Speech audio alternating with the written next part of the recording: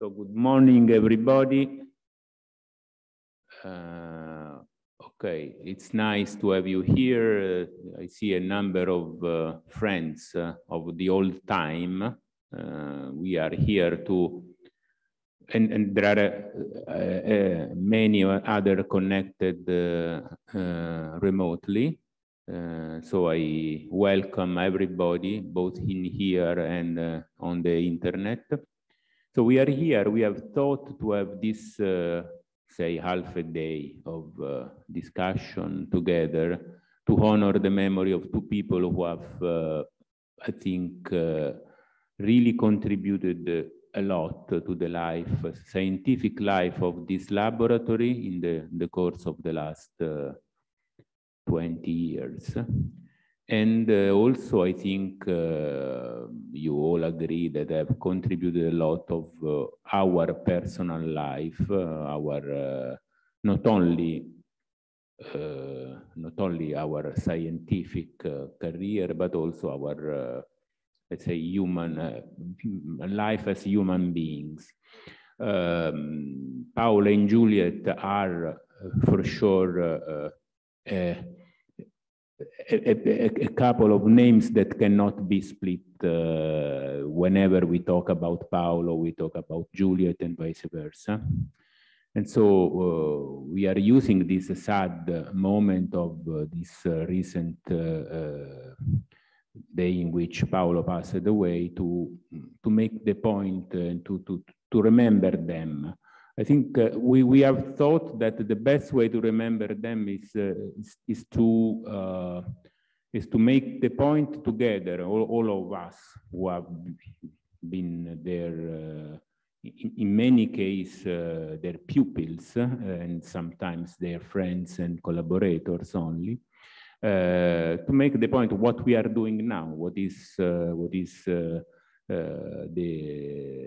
what has come out from the old time of Chloe in the present science, what we are doing. And then we will devote also the last part of our meeting in the afternoon to just memories of the old times with together with Paolo and Juliet. We will have also the occasion to make a short walk and a visit to our beloved detector, Chloe. It will be one of the last occasions in which we will see it here, because as we will see during the meeting, it's thought to go far from here to the United States for a new adventure. So thank you again, everybody. We can start with Gino, that we will talk about the news about flavor physics. Ok, le posso togliere la mascherina?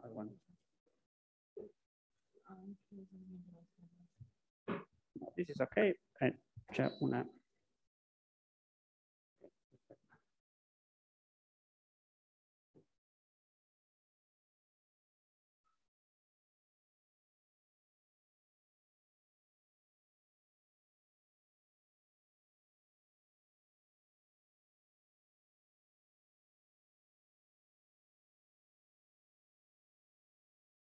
Okay, it's a, despite the, it's a sad occasion.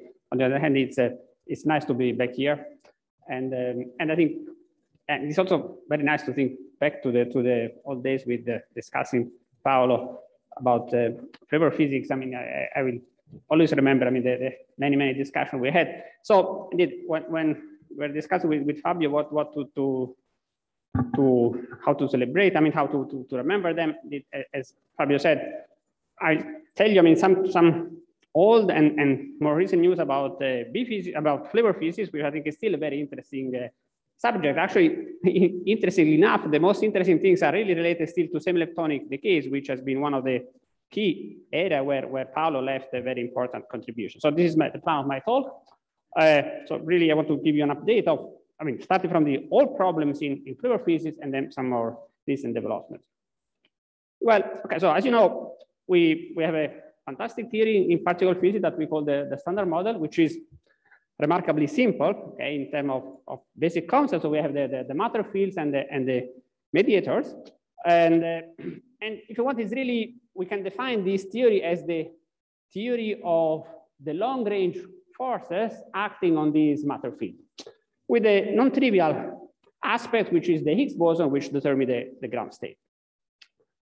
However, as we all know, we discussed it many times, but I think it's still worth to repeat it. We think this is not the end of the story. You know, there are a lot of problems, different category of problems, some theoretical problems like the electroweak hierarchy or the flavor puzzle, which indeed it's still very important, and also more observational problems like dark matter and dark energy and so on, that let us think that the standard model should be regarded as an effective field theory. Actually, recently, I mean, in the last 20 years, we understood that all quantum field theory are naturally effective theories. There's not a fundamental quantum field theory. All theories are just effective theories. So they are valid in a certain energy range. So indeed, what we think is that this corner here is a corner of something bigger that we call UV theory, that we still don't know what it is. And if you have to summarize in 2 sentences what the LSC told us in the first 2 runs is that okay, clearly we have found the Higgs boson very early. This is light, so it completes this part of the spectrum here. And the most important message that there is a mass gap. So clearly there is nothing just around the corner, which of course is unfortunate in a sense, because otherwise it would be more fun. But also it's interesting, let's think about deeper what is this completion. And also, it really justifies this considering standard model as an effective theory, because whenever there is a mass gap, the tool of effective theories becomes important. And what we will do now in the next 30 years or so is basically still to study this effective theory. Again, to make an example of what I'm just to illustrate to the non-expert what we would like to understand, of course, is that we identify the long-range structure of a theory. So really what means the more macroscopic structure, we want to understand which are the deeper constituents. Which is, of course, if you can break your pieces, it's easy, but we cannot do it. We cannot do it because, so ideally, we would like to go to high energies, but for the next 30 years, this will not be possible. So for the time being, what we can do to extract information about this UV completion, UV stands for ultraviolet, okay, is just investigating better this effective theory. And we can investigate at different level, actually trying to probe the boundary really at the most higher energy that we have, but also trying to understand deeper all the mixing structure that we observe at energy, which is very complicated. So it's conceptually simple, but it's strange, as we will discuss more. So there are a lot of couplings in this part of the Lagrangian which are tuned, are strange. They have very peculiar values. And this gives rise to a series of accidental symmetries that still are a bit unclear why, if they are completely accidental or maybe they hint to something deeper. So we really have to learn a lot in the next 30 years, taking this theory as an effective theory to understand what's beyond. We cannot really directly go and break the pieces. So again, coming back to my example of the construction game, okay, if you cannot break the pieces, the best you can do, if you just look at the long-range structure, is to understand if there are things which are still macroscopic, or means still long-range, but you cannot describe in terms of the pieces that you have, okay? And flavor physics is really essential for this purpose. It's really the most rich source of information about the standard model as effective theory, because it's the one that gives us more hints on something strange, and also the one that is more observable to play with. Okay, so let me spend a few words about the flavor structure of the standard model. Okay, so, I mean, the mystery of why we have 3 generations of quark and leptons, so why you have this structure of three families, which seems to be identical except for the mass, is one of the most old, fascinating and somehow still open problems in particle physics. These are a graphical representation of the masses. And let me stress that Paolo really contributed a lot to this field from the very beginning. So sometimes we tend to forget, but Indeed, I remember because also he was a, as you know, as a very good friend of Nicola Cabibbo, and really in the old days, actually this was a paper in 1962, where, I mean, basically they show how to test the conservation of the vector current in some Iveron decays. And the conservation of the vector current was really a key ingredient, and then led Cabibbo to formulate his theory about the mixing in the, here, just in this sector of the Lex families. And really, also this tells a lot about Paolo. I mean, that really also, he was not a fantastic experimentalist, but also knew a lot about theory. I think, I remember a talk by Nicola. He always said that was Paolo who really encouraged him to do something, okay, deeper in this field. I mean, yeah, it was a sentence, Paolo, do something more fundamental after what we started to understood experimentally. So I think this was really probably one of his first contribution to this field. Okay, so coming back to the standard model, okay, we have the standard model Lagrange that has two parts, the gauge and the Higgs sector. And in this gauge sector, indeed, which is again the forces, we observe a flavor degeneracy. So here, if I move along this column here, nothing changed from the point of view of the forces, okay? And this is something fundamental or accidental? This is the big question, okay? That we still don't understand. And of course, we know that what distinguishes them is when we switch on the Higgs field.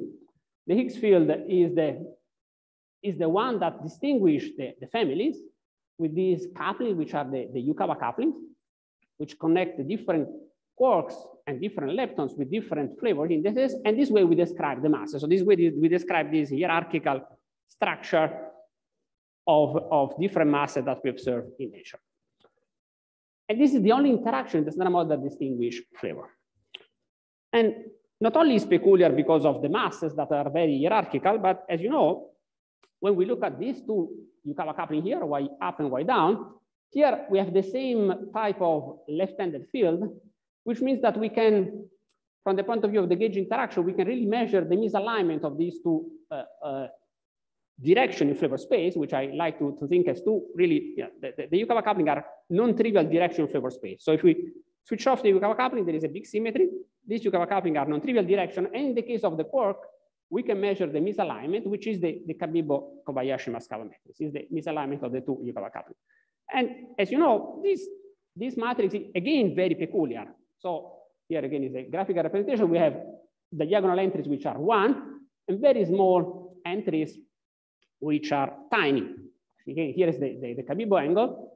And then we have, for instance, the tiniest entry, which is VUB, which has been measured in V2U decays. And again, here, Paolo's contribution has been very important. So again, I want to highlight that. Again, you know very well the story of VUS. So actually, he really contributed a lot to these two elements.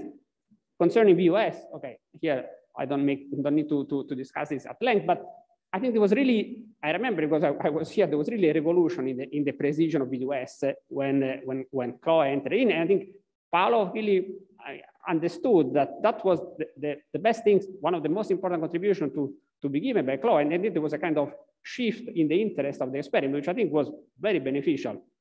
And actually was a very success story, reaching this level of precision, which actually indeed then also other experiments enter into the game. Some of them were in, but what was really fascinating was to see how the field became really a systematic field, which was not the case before. Now, previously, we were just measuring the branch erasure, then finally it was understood that one has to measure all the slope systematically, trying to disentangle the correlation. That was really a very fascinating story that finally led to this high level of precision. But the other story that I think we should not forget, which because I remember discussing with Paolo many times, was actually his contribution to VUB. So he was in the CAS experiment, which put a very, very stringent bound on this B going to U decay. And at that time, that was really a surprise. So they put this limit on VUB over VCB, not observing, you see, this is the spectrum of cell-tonic B decays. This is the charm, which has a endpoint here. This would have been the B2U, which has, of course, a much richer spectrum, a much richer phase space. And they could not see that, and they put this very stringent limit, which at that time, I remember he told me the story that all the theoreticians told him that was wrong, because they thought, okay, nobody thought that the CKM was so hierarchical, so they would expect something of the same order of VCB, and then this was a big surprise. Also, this way you could not explain big bar mixing because there was the prejudice that the top mass had to be 50 GV. So, but they really stand on the point, we don't see it, and finally indeed, they were right, of course. So VB is really small. Okay, so this is, again, this peculiarity of flavor physics, which is there since a long time. So even forgetting now the recent anomalies, on which I will spend some time now in the rest of the talk, but still there are these open issues which are with us since a long time. So is this pattern of the Yukawa coupling accidental, or there is a deeper explanation for that? This is sometimes called the standard model flavor puzzle. And we should really put the two things together, the CKM on the one hand and the masses on the other hand, because the real ingredient is the Yukawa coupling. Okay, so for instance, here I plot again this graphical representation of the up quark Yukawa coupling. You see there is only one big entry, which is the top mass, which is 1. And then there are these other entries which are, so this is the Yukawa coupling in the basis where Y down is diagonal. So you have these other entries which are populated by the CKM and also take into account the small masses of the quarks. And you see it's a very strong hierarchical structure which call for a deeper explanation. Okay, so this is, I don't believe this is accidental. This is one big question. But then the other question is, if the standard model is only an effective theory, valid below a certain cutoff, why we don't see many deviations? This is the other big question. I mean, why there are a lot of processes which are suppressing the standard model and we don't see deviation. So and that if you want, the big question is, which is the flavor structure of physics beyond the standard model? So do we have, again, some symmetries and small symmetry breaking terms? It's not clear. But these are the two big questions. And the nice thing is that I think this is why I'm excited about this field, is that these recent results, especially by LACB, seem to provide some answer to this deep question. And to discuss this, I mean, let me introduce the last technical thing, which is indeed how we describe flavor physics beyond the standard model. And so which I call it the flavor structure of the SMEF, that is now the name that we give to the standard model seen as an effective theory.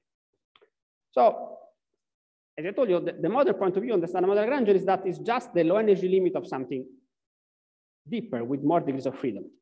But if we cannot excite a high degrees of freedom, the way to describe physics is via an effective Lagrangian of this type. So we have this part, which is what we used to call the standard model, which again are just the interactions surviving at large distances. So the long-range forces of the standard model particle plus the ground state.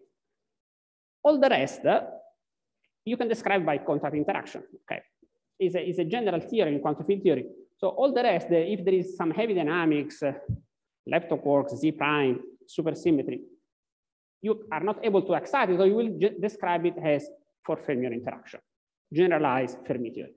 And you just can classify this operator, and and you can probe it in experiment to see if there is anything there. Now, the way to try to isolate this species is first to understand exactly what the standard model predicts. And the standard model in flavor indeed has these two ingredients. So there is a large flavor symmetry here from the gauge sector, and a very peculiar breaking by this Yukawa interaction. This is the key point. So we have the interplay between the flavor symmetry and the peculiar breaking structure, because we can break flavor at a large distance only in certain direction, just because we cannot write other operators. This implies a series of exact and approximate symmetries that the more I think about, the more I think these are just accidental symmetries. Just to make two example, I mean, the individual lepton flavor, okay, actually this should be tau, okay. The individual lepton flavor is just an exact symmetry in the standard model, but it's accidental simply because you cannot write anything that violates it using this field here and stopping at large distance, that is dimension 4 operator. You cannot write it. So accidentally, you get this symmetry for free. Another example, which maybe it's less obvious, but also very interesting, is isospin. So isospin is an approximate, again, accidental symmetry simply because the masses of up and down are very small. Actually, they're very different. You know, but they are small, so you can neglect them. And in the limit, when you neglect, you get isospin. But you see, again, it's accidental simply because these are small, and again, it's related to this peculiar breaking. So let me spend one more minute on this concept of accidental symmetry, which is very important. So the great interest in precision measurement is the possibility to test these extra operators here, even if they are suppressed by heavy scale, or if they are suppressed by small coupling, okay? And the fact that you can violate the symmetry here is very powerful. So this really is the goal of doing flavor physics with high precision. So again, accidental symmetries are symmetries which are not fundamental properties of the underlying theory. So if you have a theory which doesn't have symmetry, automatically at low energies you get enhanced symmetry. This is like, I mean, my friend Riccardo Artazzi always emphasizes, it's like the multiple expansion. I mean, if you look at the charge distribution at a large distance, you only see the total charge. You cannot see dipoles, okay, because you are at large distance. So even if there is no symmetry, it looks like a spherical symmetry because you only see the points like charge. The more you go deeper, then you understand the structure. So you always have an enhanced symmetry at large distance. Because at large distance, or if you want, at a normalizable level, you don't have enough variable to describe a violation of the symmetry. But now, if the symmetry is violated in the UV, then it will manifest in the contact interaction, which is a suppressed effect. And therefore, searching for violation of the accidental symmetry is really the tool to see which is the structure of the UV theory, especially to see, I mean, the symmetry structure, which is much easier than just understanding what's beyond. And we have very known example in the past, actually, even the Fermi theory is an example of this type. So the Fermi theory was discovered because was violating flavor in the old sense. I mean, U to D transition. U to D transition, you cannot do it with strong interaction. You cannot do it with electromagnetic. You can do it with Fermi, and did how the weak interaction was discovered. Weak interaction also predict neutral current, but neutral current you cannot see it because they share the same symmetries of the strong and the electromagnetic. So looking for violation give you a much higher sensitivity to new physics. And so I stress all this because these anomalies reported in recent data belong exactly to this category. So a violation of an accidental symmetry. So let me go to the anomalies, which I find interesting. So since 2013, again, in semi-leptonic BDKs, there's been hint reported by mainly LCB, but actually even partially Babar and Bell, of lepton flavor universality violation. That is, we seem to see a different behavior beside pure kinematical effect of the different lepton species in this type of transition. You see, this transition, for instance, in the case of B2S LL, we compare mu versus electron. These are complicated process, very complicated with a lot of gauge boson here. But at the end, when you couple to mu and electron, you couple with a Z or a photon, and this is universal, no matter what. Okay, from the point of view of the interaction. So you see this, what is this LFU? LFU is an accidental symmetry of the standard model Lagrangian in the limit where we neglect the lepton-Yukawa coupling. And this is the usual working point that because we always neglect the Yukawa coupling in the interaction. Of course, we keep it to describe the ground state, to describe the masses, we have to keep it. But then we forget it, for instance, when I compute here this decay, I don't put the Higgs because this has such a tiny coupling that I neglect it. Okay, so this is why accidentally I seem to see a universality. But there is nothing fundamental. I mean, the only interaction that can violate the universality, which is the Higgs, violated. However, the strength of the Higgs is very small. So actually, since all lepton masses are very small, within the standard model, we expect all leptons to behave in the same manner, except for pure kinematical effect. But again, this could be just an accidental fact related that the Higgs coupling are small. And it could be just an accidental fact of the long-range forces of the standard model. And so just a flash on the data. In B2SLL, we have a lot of results, quite high significance when we put them all together of these, the cleanest things come from these ratios, okay, ratios of muons versus electron in a given type of transition. And okay, none of these is striking, okay, except this one, which has a high significance, but when you put them all together, you get a high significance. And what is nice is this goes together with other observation like the smallness of the S mu, which again alone is only 2 sigma, but still actually goes exactly in the same level of this type of effect. And finally, there's also these anomalies in the angular distribution or the branching ratio of process with mu only, which again are much more difficult to describe theoretical, but still, to the best of our knowledge, all these fits together, pointing to a new contact interaction. This is the key point. It seems to be well described by a new contact interaction. Very small. Actually, to put it in context, actually the significance it's quite high. I mean, you see, to describe this effect, we describe with this type of contact interaction. If you just take the best new physics option, which is is a specific new physics hypothesis, you get from a fit of standard model versus best new physics, you get a 5 sigma significance. I don't claim that we have yet at the 5 sigma level because this is just the best. I've chosen the best new physics option. Still, it tells you that the significance is high. Actually, this is high even if I don't put all the observable sensitivity to hadronic effect. Otherwise, we go even more than 5 sigma. On the other hand, if you try to be conservative, if you look at the global significance, so if you try all the possible new physics chance, you get something which is 4 sigma, which is okay. I think it's still remarkable. The other sector is those of B2 charm tau decays. Okay, here it seems that there is evidence for this type of interaction B2 charm tau neutrino that we detect again in this ratio where we see possible violation of universality. Here you see this is the experimental situation where, okay, if you average all the results which are well compatible, you get to this ellipse at the 1 sigma, which is but at 3 sigma, you are touching the standard model prediction. So the standard model is essentially at the 3 sigma level. Again, here there is more debate also on the theory error, but everybody agreed that there is some anomaly. So summarizing, if you put these things together, and I like to put them together because they seem to have a nice structure, which is the following. So we seem to have a large coupling B2C tau neutrinos where we have mainly 3rd generation field. You see B tau neutrino, and we have a small coupling, but with a higher significance in B2S mu where we have more 2nd generation field. So I like to put these together, and we are doing this since several years because really point to the same pattern of the standard model Yukawa coupling. So something bigger when we have more 3rd generation, and smaller when we have 2nd generation. So the idea is that we have something large for the 3rd generation and smaller when we go to later generation. So it seems to possibly open a connection to this flavor puzzle. And so what I want to discuss now finally here is a possible new paradigm, which I think really is a bit different way of thinking about the ultraviolet completion of the standard model with respect to what we were thinking 20 years ago.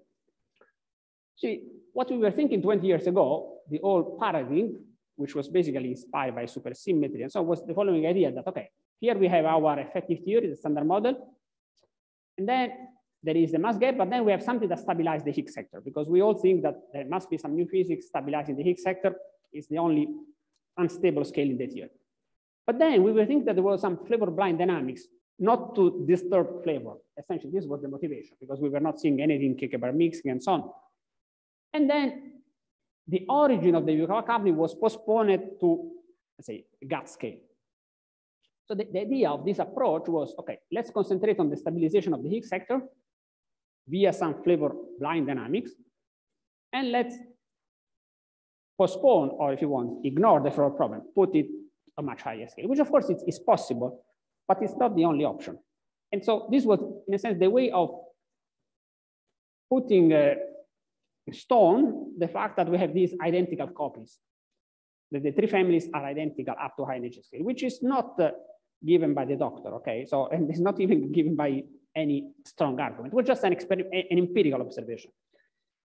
I think if these anomalies are correct, we can think of something different, which is this other picture here, which again was something that was conceived well before the anomalies and now clearly has found the revival.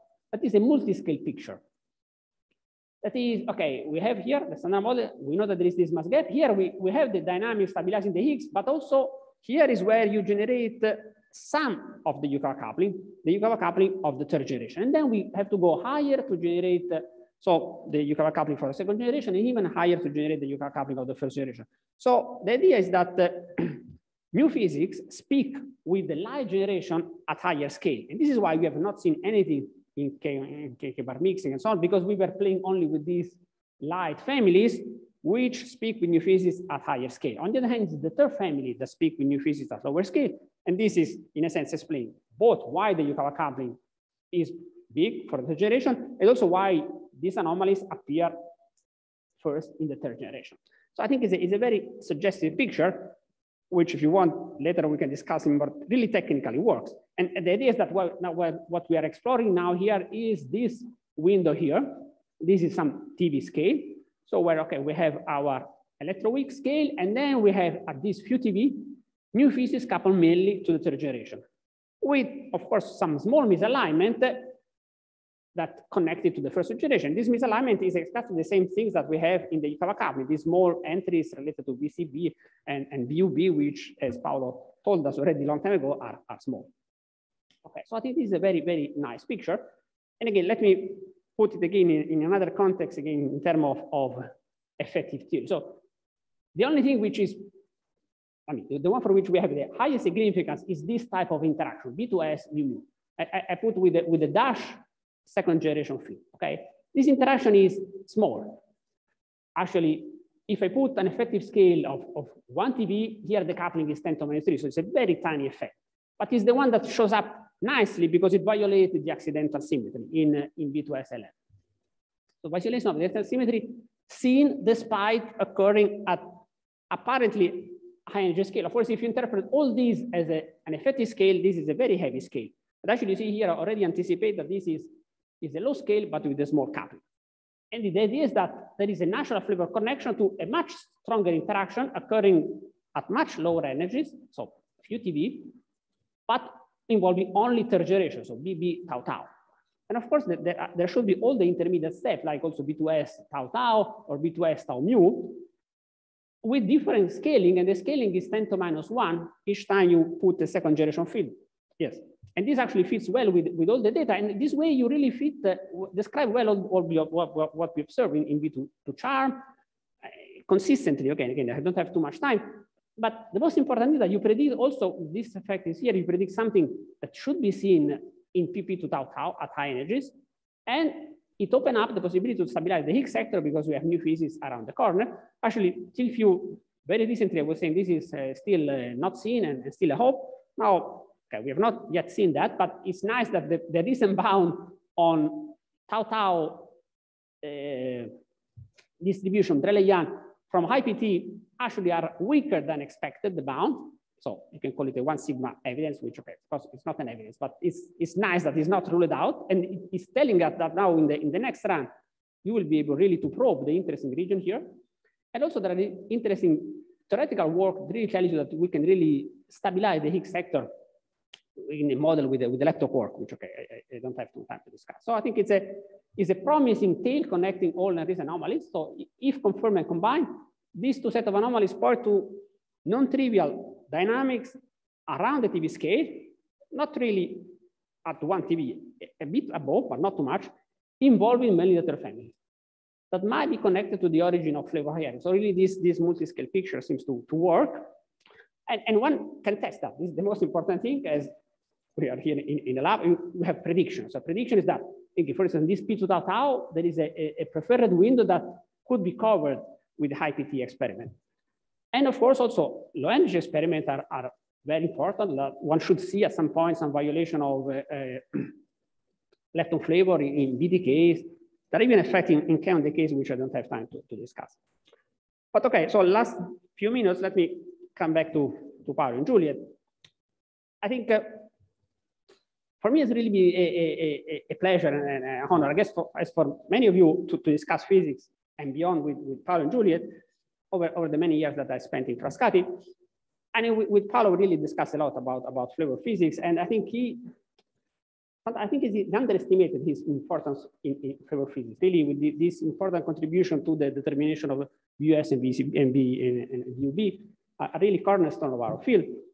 And I learned a lot from him, in particular how difficult it is to do precision physics actually I see it as an experiment, as a theoretician. I mean, you know it much better than me, but again, it's a, and also for me, it was very important also discussing with him to understand, we even had some, more recently in the last years, when he was a bit sick, but we had some email exchange about the LSB results, which of course he didn't believe at all.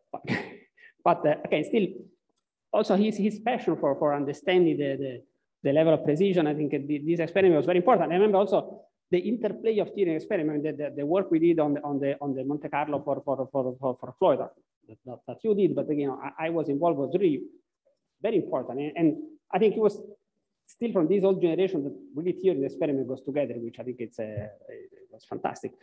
And also, again, as I stressed, his intuition that we really should focus on selectonic decays for Floyd was really beneficial.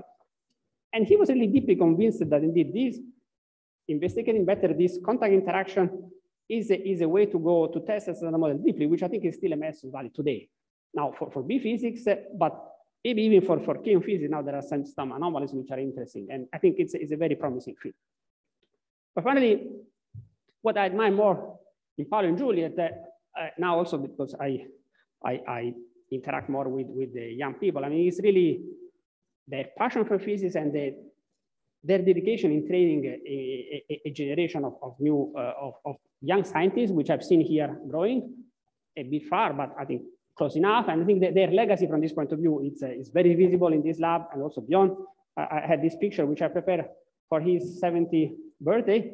I hope many of you are here. Probably the others are not even in this picture. But again, all this young generation, which now are the new generation in this lab and beyond, I think is really their legacy. Okay, with these nice things which I found on the web, which I think will remain forever. So I wish to tell them goodbye because I think, and of course, as you said, we will always remember them together.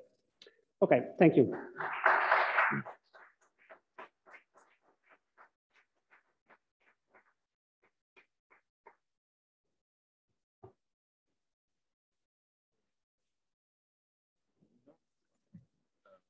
I think we will have time for one or two questions, if any. I don't know whether in people from outside are wanting to make questions. If not, there is one here. Ok, Pierluigi. Aspetta, c'è un microfono.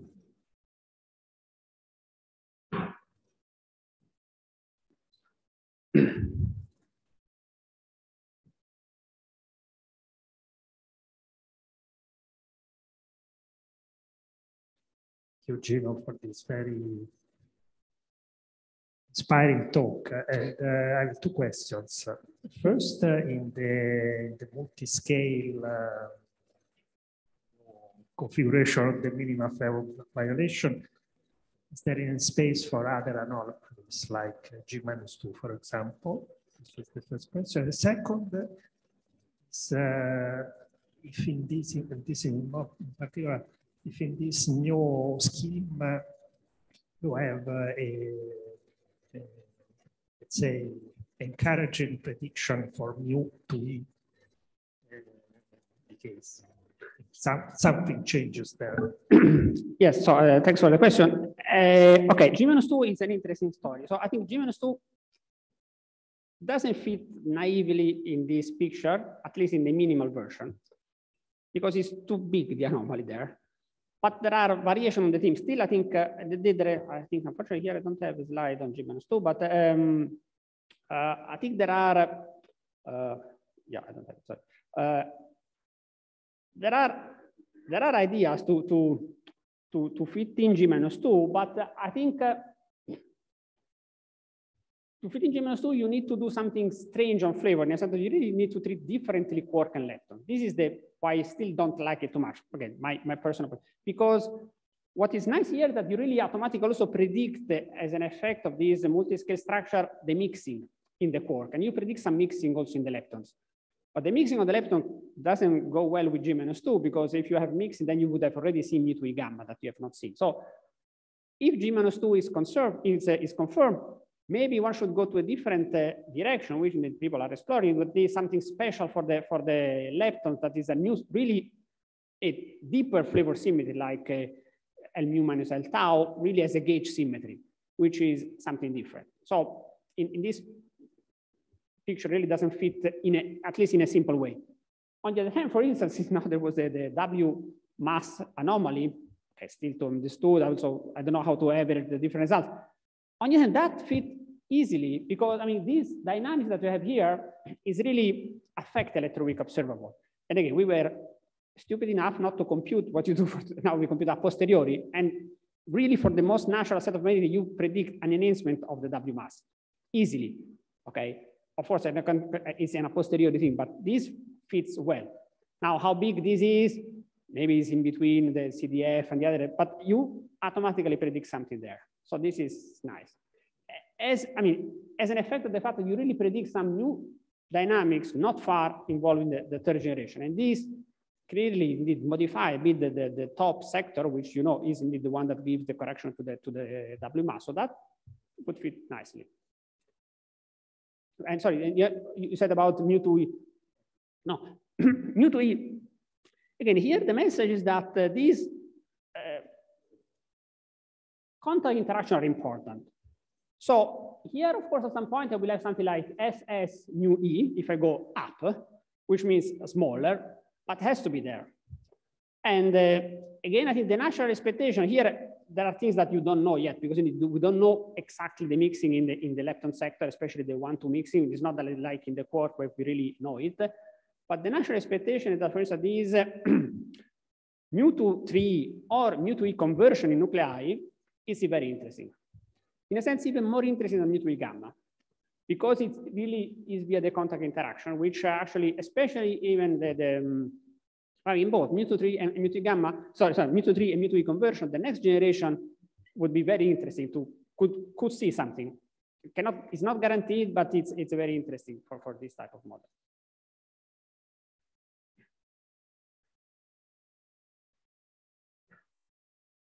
Actually, you answered the protectors. But on the top sector, the only observable, the only effect we will have is this effect on the W mass for the other. No, there are a lot of very interesting observable on high production of top. So you expect also, like you expect some deviation in PP to tau tau, you expect some deviation in PP to top top, even PP to 4 top could be interesting, okay? It's more model dependent, but the message is that for the high PT experiment is third generation. So everything involving third generation field in the final state can be easily modified, actually is naturally modified. So there is a prediction, actually one of the strongest bound on the model is the fact that for the moment we don't have any excess in PP to top top. So PP to the excess in top top should be one of the next things one should see. So it's interesting, not in top decays, but in top as final state is the interesting thing. Because of the BB. Plus and minus TT bar, you might have some deviation. Sorry? Plus and minus TT bar. I plus and minus 2 TT bar? TT bar. So you mean the TT bar production in the plus and minus machine? Oh, we don't have a plus and minus machine, but okay. Ah, for the fusion. No, for the, yeah, there you should see also something. Yeah, you should see something because it will be the TTZ coupling where you have it. This is smaller because it's electroweak, but still is possibly visible. Yeah. The discussion undergoing it is really necessary to go to bar threshold. So. No, I think that is an interesting observable also. Yes, yes. Thank you very much. Very.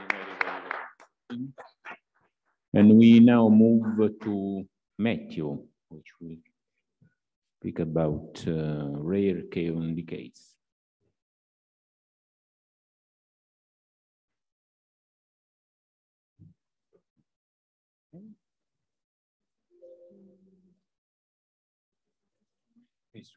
L'ho caricato su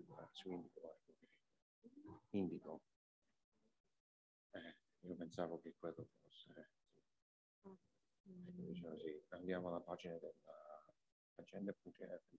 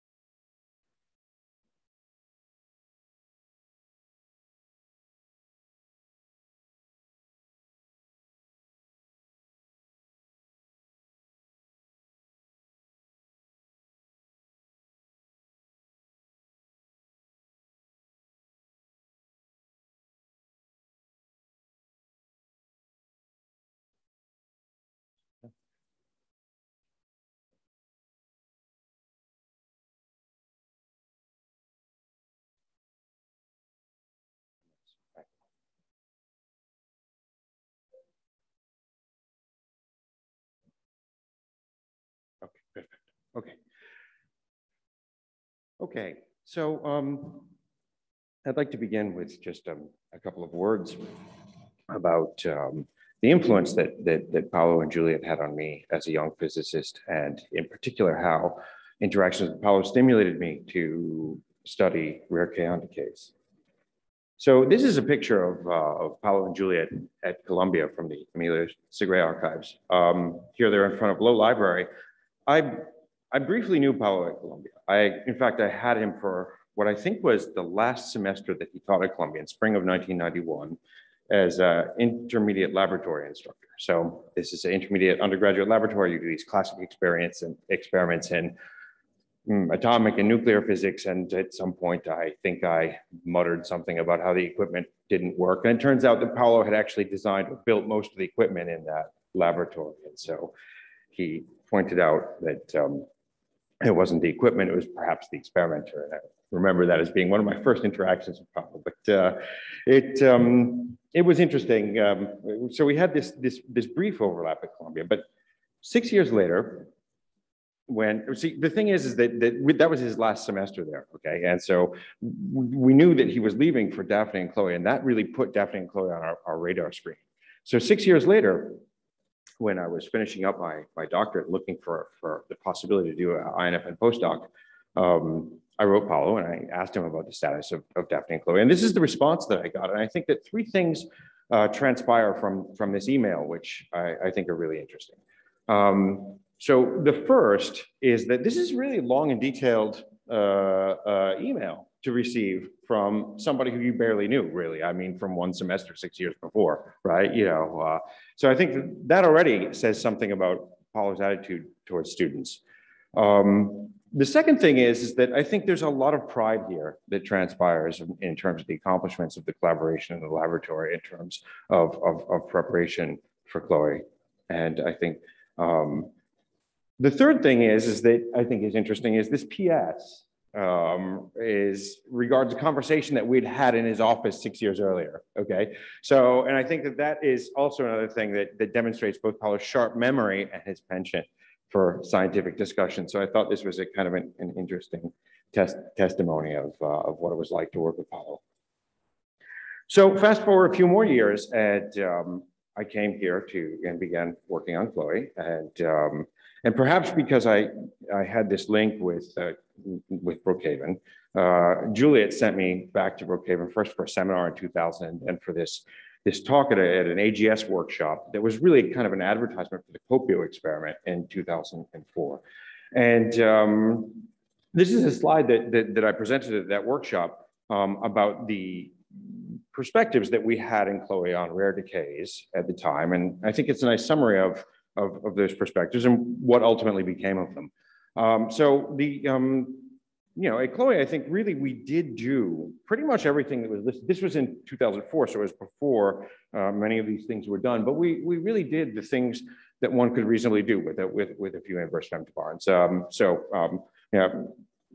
K short to 3pi0 at the level of 10 to the minus 8, studies of the semi-leptonic, the K short semi-leptonic asymmetry, and the few things that weren't covered by Chloe ultimately got covered by Chloe too. So I think we really sort of closed the chapter on that. But one thing that, it was already becoming, this was, keep in mind, a Copio workshop as well. And so there was this question about, could, Chloe actually, some future version of Chloe actually do flavor changing neutral current decays? And the answer is that was probably not within reach, because you would need hundreds or even thousands of inverse femtobarns. But the idea stuck with me, and I discussed it with Paolo when, in 2005, 2006, when I was beginning to get interested in NA62. And perhaps also to convince me not to do NA62, he said, well, it took 35 years to measure the real part of epsilon prime over epsilon. It's going to take 35 more to measure one of the K to pi nu bar branching ratios. But I knew instantly that he was right. And he was right on several levels. And it wasn't just a question of the time scale, but also a question of the fact that one would need a multi-generational investment where each stage of the experiment built on the next stage, because you have to learn how to do this type of measurement. And that, I think, is the thing that really ultimately got me interested in doing rare kaon decays. So with that said as sort of a prefix, let me get to the main part of the talk, which is sort of rare count decays and where we are right now. So I think when I say rare count decays, I'm really talking mainly about the flavor changing neutral current decays. The main ones that are looked at are here in this table. They're all flavor changing neutral current processes that are dominated by the Z-Penguin box diagrams. And, you know, as Gino very elegantly said, these can be related to the CKM matrix and with minimal non-parametric uncertainty, and that allows you to sort of over-constrain things in your search for new physics. I'm going to focus for most of my talk on decay to pi nu bar decays, which are, well, they're extremely rare in the standard model, and their rates are very precisely predicted. And they're very precisely predicted for a variety of reasons, having to do with things like the pattern of the CKM suppression, but also the fact that you don't have any contributions from states with intermediate photons, and that also even the determination of the hadronic physics is relatively clean. So if you look at the status since, say, before September 2019, when NA62 came out with its first measurements of K to pi nu bar, this is the situation that you had. You had a stop count experiment at Brookhaven, which had measured 7 events of K plus to pi plus nu bar. And this experiment, Koto, which is going on at J-Park in Japan, to look for K long to pi 0 nu bar, which had put a branching ratio at the level of a couple of orders of magnitude higher than the standard model branching ratio. Now, it's very important to measure both of the branching ratios, because if you can do that, not only could you possibly break the standard model, but you also could kind of discriminate among different types of new physics scenarios that you might be looking at. And this is a plot from a paper by Burris, but the idea here is these are predictions for various new physics extensions, where you have the branching ratio of K plus versus the branching ratio of K long.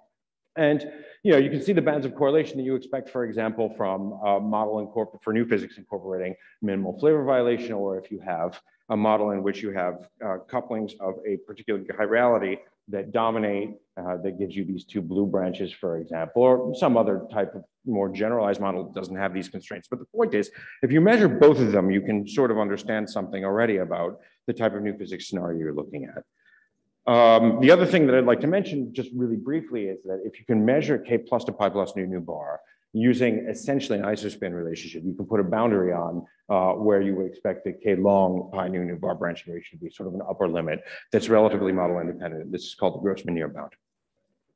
So let me begin by talking about the experimental search for K long to pi 0 nu bar. Okay, so this is very difficult to do because you really don't have very much to go on.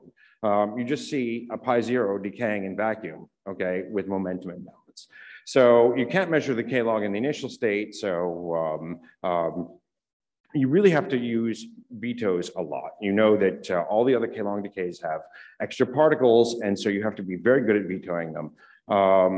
And the only kinematic constraint that you really have is the fact that you know, the 2 photons make a pi 0, but usually what you do is you use that in order to see if the decay is in your fiducial volume, basically from the separation, for example, in a particular plane on, say, a calorimeter, okay, and assuming the pi 0 mass to get the opening angle, you can tell where the K long decayed.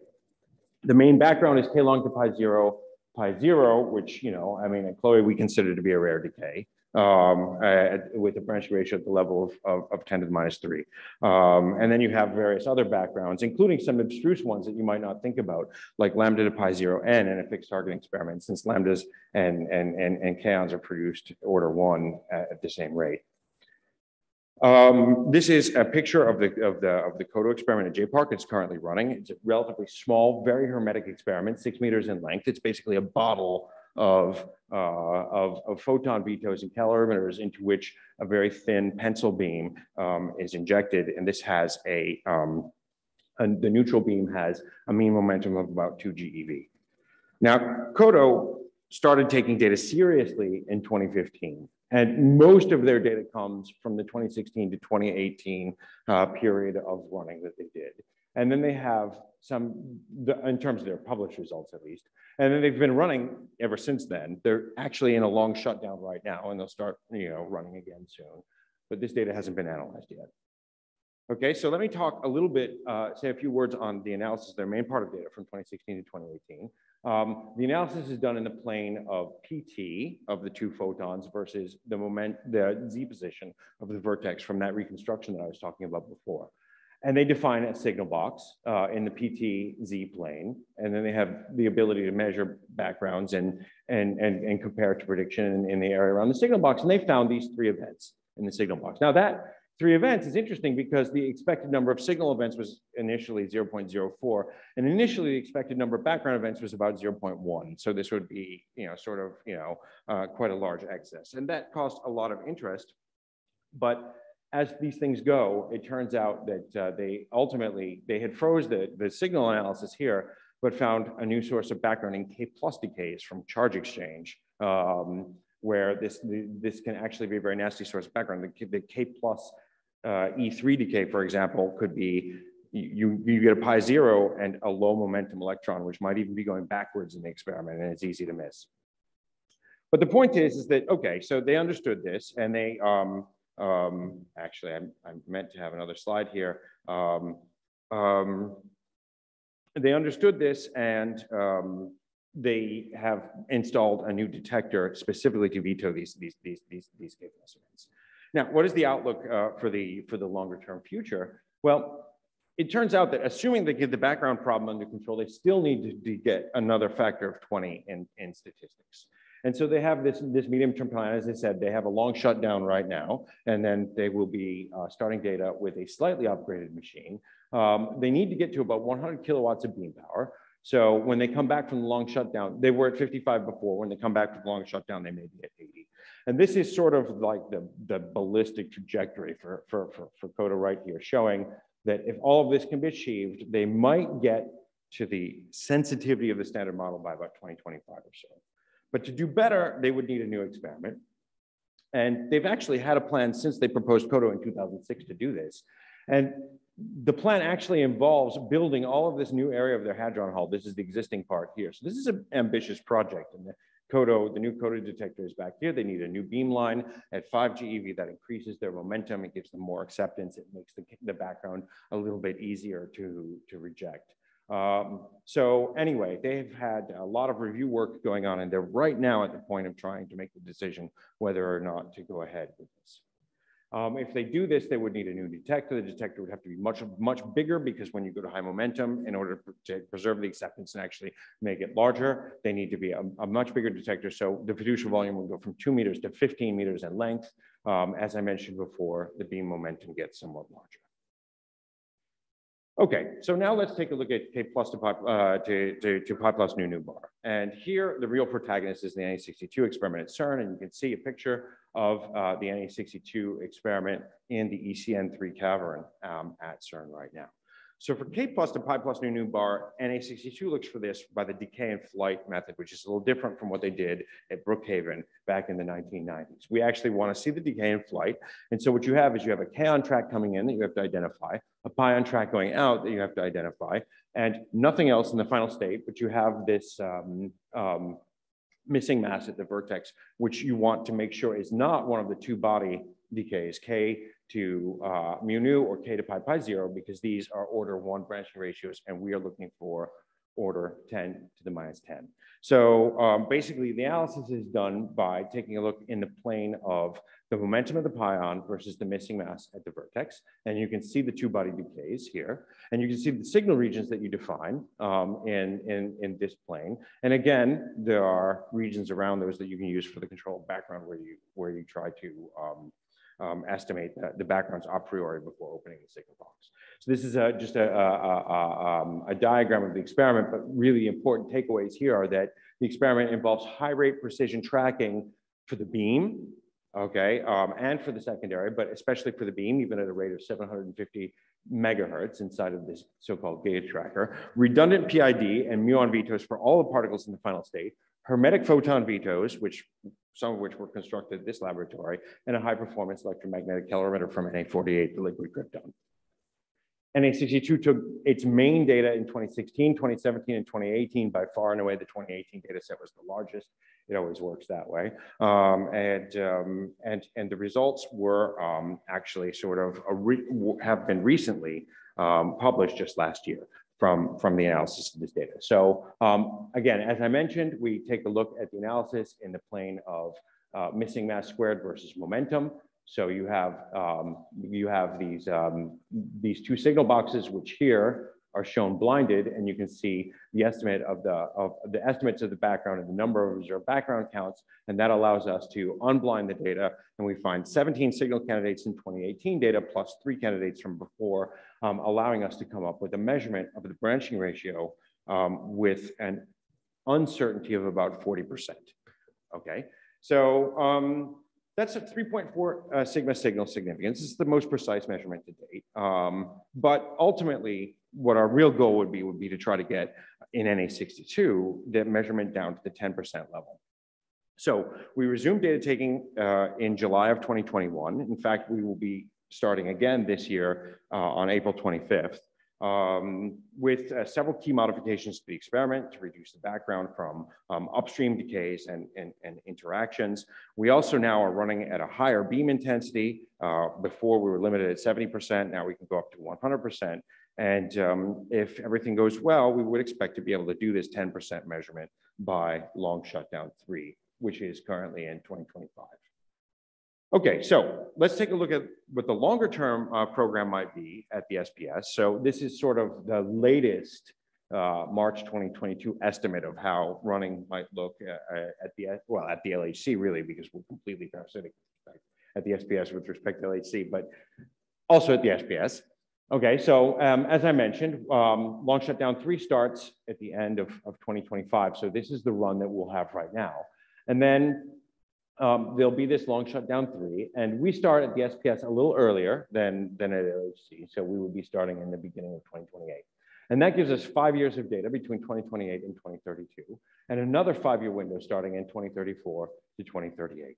So I think there will be physics at the SPS for as long as there's physics at the LHC. So this gives us an opportunity to have an integrated program to really pin down new physics in kaon decays, measuring all of the rare kaon decay modes, both charged and neutral, to try and give clearer insight into this flavor structure of new physics. So what is needed in terms of protons? That's a very important question. So some of the operational scenarios were studied in the context of doing a beam dump experiment at CERN as a part of Physics Beyond Colliders. And our estimates are that in order to do a measurement of K plus to pi plus nu bar at the 5% level, so with 4 times the statistics that we have right now, we would need a fourfold increase in the beam intensity. So, and to do a 20% measurement of K long to pi 0 nu bar, we would need roughly a 6-fold increase. So this would take us right up to about 1 times 10 to the 19 protons on target per year, which is, okay, so in 2018, there were 1.2 times 10 to the 19 protons on target per year, but maybe this number can be pushed up a little bit more, and that would leave the possibility for doing with the available protons a kaon experiment at 6-fold the present intensity and also have a diverse north area program. So that should be possible. A lot of work was done on studying what would be needed, and I'm not going to go through this long list, but the point is that there are a lot of issues in order to get so many protons to the experiment, in particular involving radiation protection and other issues like that, that had to be studied. But the point is the conclusions are written and they look like things are fairly possible, like things can more or less be done with modest investments. And so it should be possible, in fact, to do an experiment for K plus to pi plus nu bar at high statistics. As I mentioned before, the decay and flight technique is well established. We know that the experiment can work, okay? We know that we can get the protons, so a next step would be to try and get a measurement at the 5% level. The main challenge is going to be with the detector, trying to make everything run this fast, because right now we have a lot of problems with event pileup and random veto, basically accidentals. So the main issues are trying to it's going to require a suite of new detectors, which are going to have to run more quickly. Then the question is it also possible to do a K long to pi 0 nu bar experiment at the SPS? And this is something that I've been working on in particular a lot. It turns out that the SPS is well lended to a situation where you do a high energy experiment, which could be very complementary to COTO. The systematics are different because if we had a beam, for example, with a mean momentum of 40 GeV, we would have the photons from the K long decays boosted forward, They fold up. Most of them are on the calorimeter. They can go into these photon vetoes. It makes the photon vetoing a lot easier if you're talking about vetoing a 1 GeV photon as opposed to a 10 MeV photon, for example. Okay, and so you would have roughly the same vacuum tank layout and fiducial volume as in Na62. And so this has been studied, and it turns out that one could reasonably expect an experiment to get 60 events of K log to pi 0 nu bar with a signal background ratio of 1, which would translate into about a 20% measurement. Okay, so there's actually been some studies, for example, of what a neutral beamline would look like. And in particular, the most important parameters such as the production angle, the solid angle, and the beam momentum have been decided. There would be 4 collimation stages here as opposed to the 2 in Kodo. There is one problem, however, and that is that and this was, let's say, recognized from the beginning, but we had to take a step back and redo some calculations because it turns out, as I mentioned before, lambdas are produced order 1 with kaons, and they're produced in a very forward direction. And some of these will have 400 GeV of momentum and will end up in the detector. And it's a very dangerous background, this lambda decaying to n pi 0. For that reason, it is likely that we would have to lengthen the beamline. And so there have been a variety of studies about different places where we could put the target upstream. So this is an example on the surface, and this is the layout of the beamline. And this area here is where Na62 is now. Okay, so the current T10 target is where the yellow is, and we would try and move the target upstream or possibly extend the haul downstream. So as some last words that I have before concluding then would be about what about the possibility of studying other decays at a facility of this type. For example, what about K long to pi 0 lepton plus lepton minus?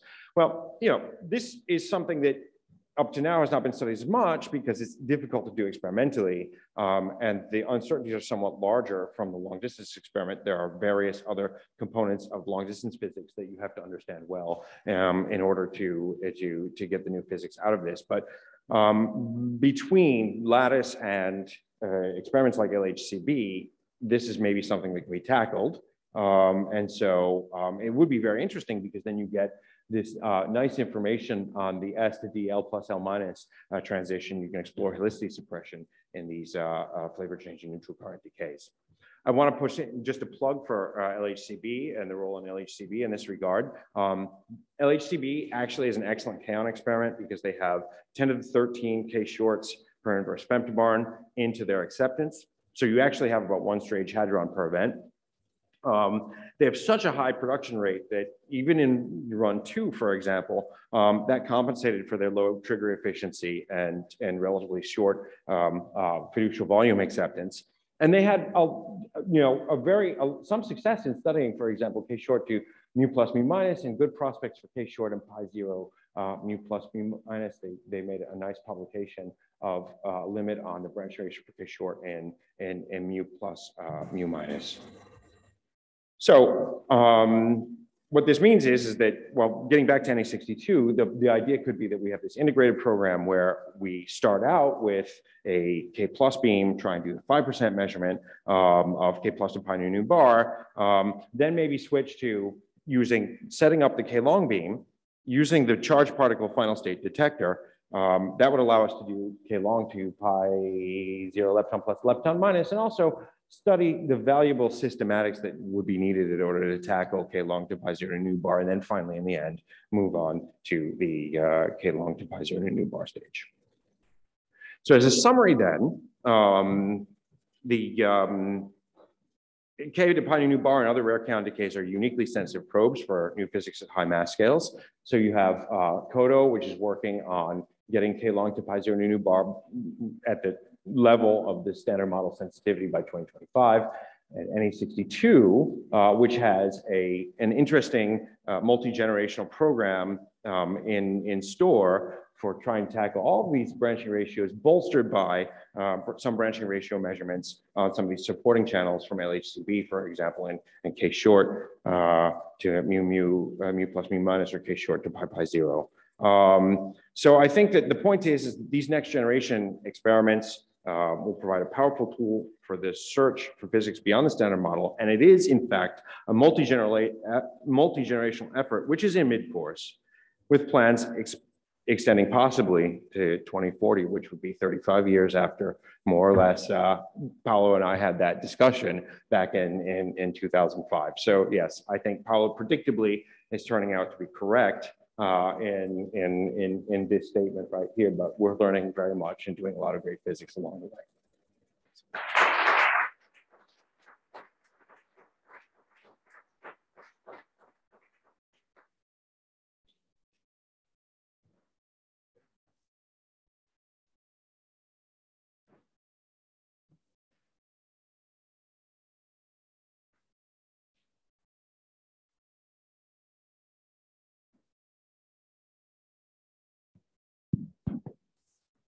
Okay, thank you very much, Matthew. Are there questions for Matthew in the room? Yes.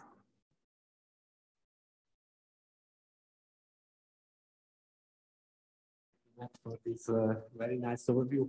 So how do you see this discussion on the high intensity program at CERN evolving? So can we imagine to have, an upgraded Na62 experiment around 4 running on charged kernel and then evolving the clever right? So that stage and another point. So the modification to the detector to run 4 on high intensity for charged kernel is a major modification or is adiabatic?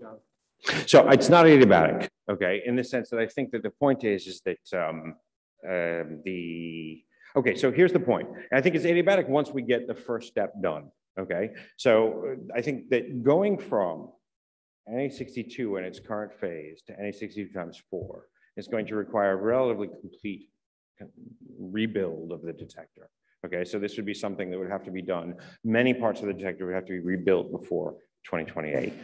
In particular, the things that are most critical would be the gigatracker, which has to go at 3 gigahertz, okay, and without melting, okay. So the gigatracker, straws, which also have to go at much higher rate, and probably the calorimeter, because the problem with the Na62 calorimeter is that it's got the appropriate photon detection efficiency, okay? But its time resolution for 20 GeV pi 0 is like 500 picoseconds. It's just not enough. We really need 100 picosecond time resolution in order to get a 5 sigma decay window, which is on the order of, a couple of nanoseconds, okay? So I think this means that some of the key detector systems have to be really rebuilt. So I want to get away from the idea of thinking that that's an adiabatic transition. At some point we have to say, no, we're going to build a new calorimeter. We have some ideas. For example, we've been looking at this Shostak technology, maybe with a modified scintillator based on nanocomposites. We have ideas for the small angle veto. There are other ideas, for example, for a new gigatracker. So, I mean, there's a lot of R&D that's gone on. So we kind of know what we have to do, but we need to do some real things. Now, the idea is that if we can do this, then the successive stages should be easier because we can build a calorimeter which can easily do also K long to pi 0 in a new bar. So the idea would be to design that from the outset. Also with the large angle photon veto is one of the biggest construction projects for Clever. We don't need all of them right away for the K+ experiment, but we could design them in such a way that as they become available, we can use them in the K+ experiment, to reuse them again, for Clever in the successive phases of the experiment. So in this integrated, so-called integrated program, this thing that I always talk about, we've always talked about designing the detector to be maximally reused. That wasn't done in Na62. Na62 was largely made from recycled equipment. Okay, and it was really just designed to get the 100 events of K+ to pi plus nu bar, and that was the end of the line. Okay, now we're not going to do that anymore. The next step would be to try and plan something with a reuse potential to do the whole program. Another last question for Matthew. So you were speaking about the data acquisition and triggering, which is, to my understanding, one of the major problems that you have in the future. So what is, do you think that the development that are done in the LHC for the Absolutely. So how much is the cross the interference between you and the interference, constructive, hopefully. Well, okay. So, I mean, we have a prototype, for example, on the level of data acquisition. So it's actually interesting in terms of data acquisition, the real issue is maybe, okay, not so much the event rate, okay, although the event rates can be quite high, but there's also the amount of data that the detector will produce, because particularly for the small angle and main calorimeter, okay, so we'd be looking at, you know, sort of on the order of 20,000 channels perhaps. Okay, those will be fully digitized, right? And that becomes very important for the high rate operation, because you need to be able to do double pulse separation and find small photons that might be, you know, maybe otherwise you would miss, right? You know, and things like that. So we really want to have all of that information. So there's a lot of data rate issues. So we have people who are working on Atlas. We even have some ideas that are being implemented in some of the new detector upgrades that are being done for this even right now in let's say run 3 or run 2, with data being acquired and pre-processed by these Felix boards, for example, on a new networking model, which was inherited from Atlas. So yeah, I mean, so there is some communication that way. Now, this is maybe something that really at the level of the acquisition architecture is maybe just sort of getting, I mean, not completely just getting started. We're trying ideas, we're trying to define the specifications and so forth, but there's absolutely, you know, an overlap between those goals. Thank you very much, Matthew. I think that we have to move on to Simona. Up to now, we have talked about flavor physics, which was the realm or the kingdom of Paolo. Now we move to hadronic physics, that was more the interest of Juliet. So please.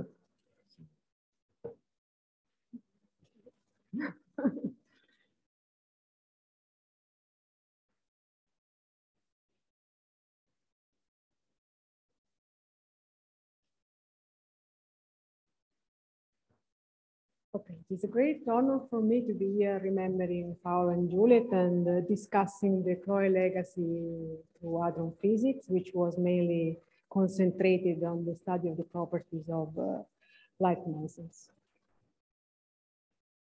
This picture comes from the Daphne Physics Handbook. This is the period when I met Paolo and Juliet at the beginning of the 90s. Daphne was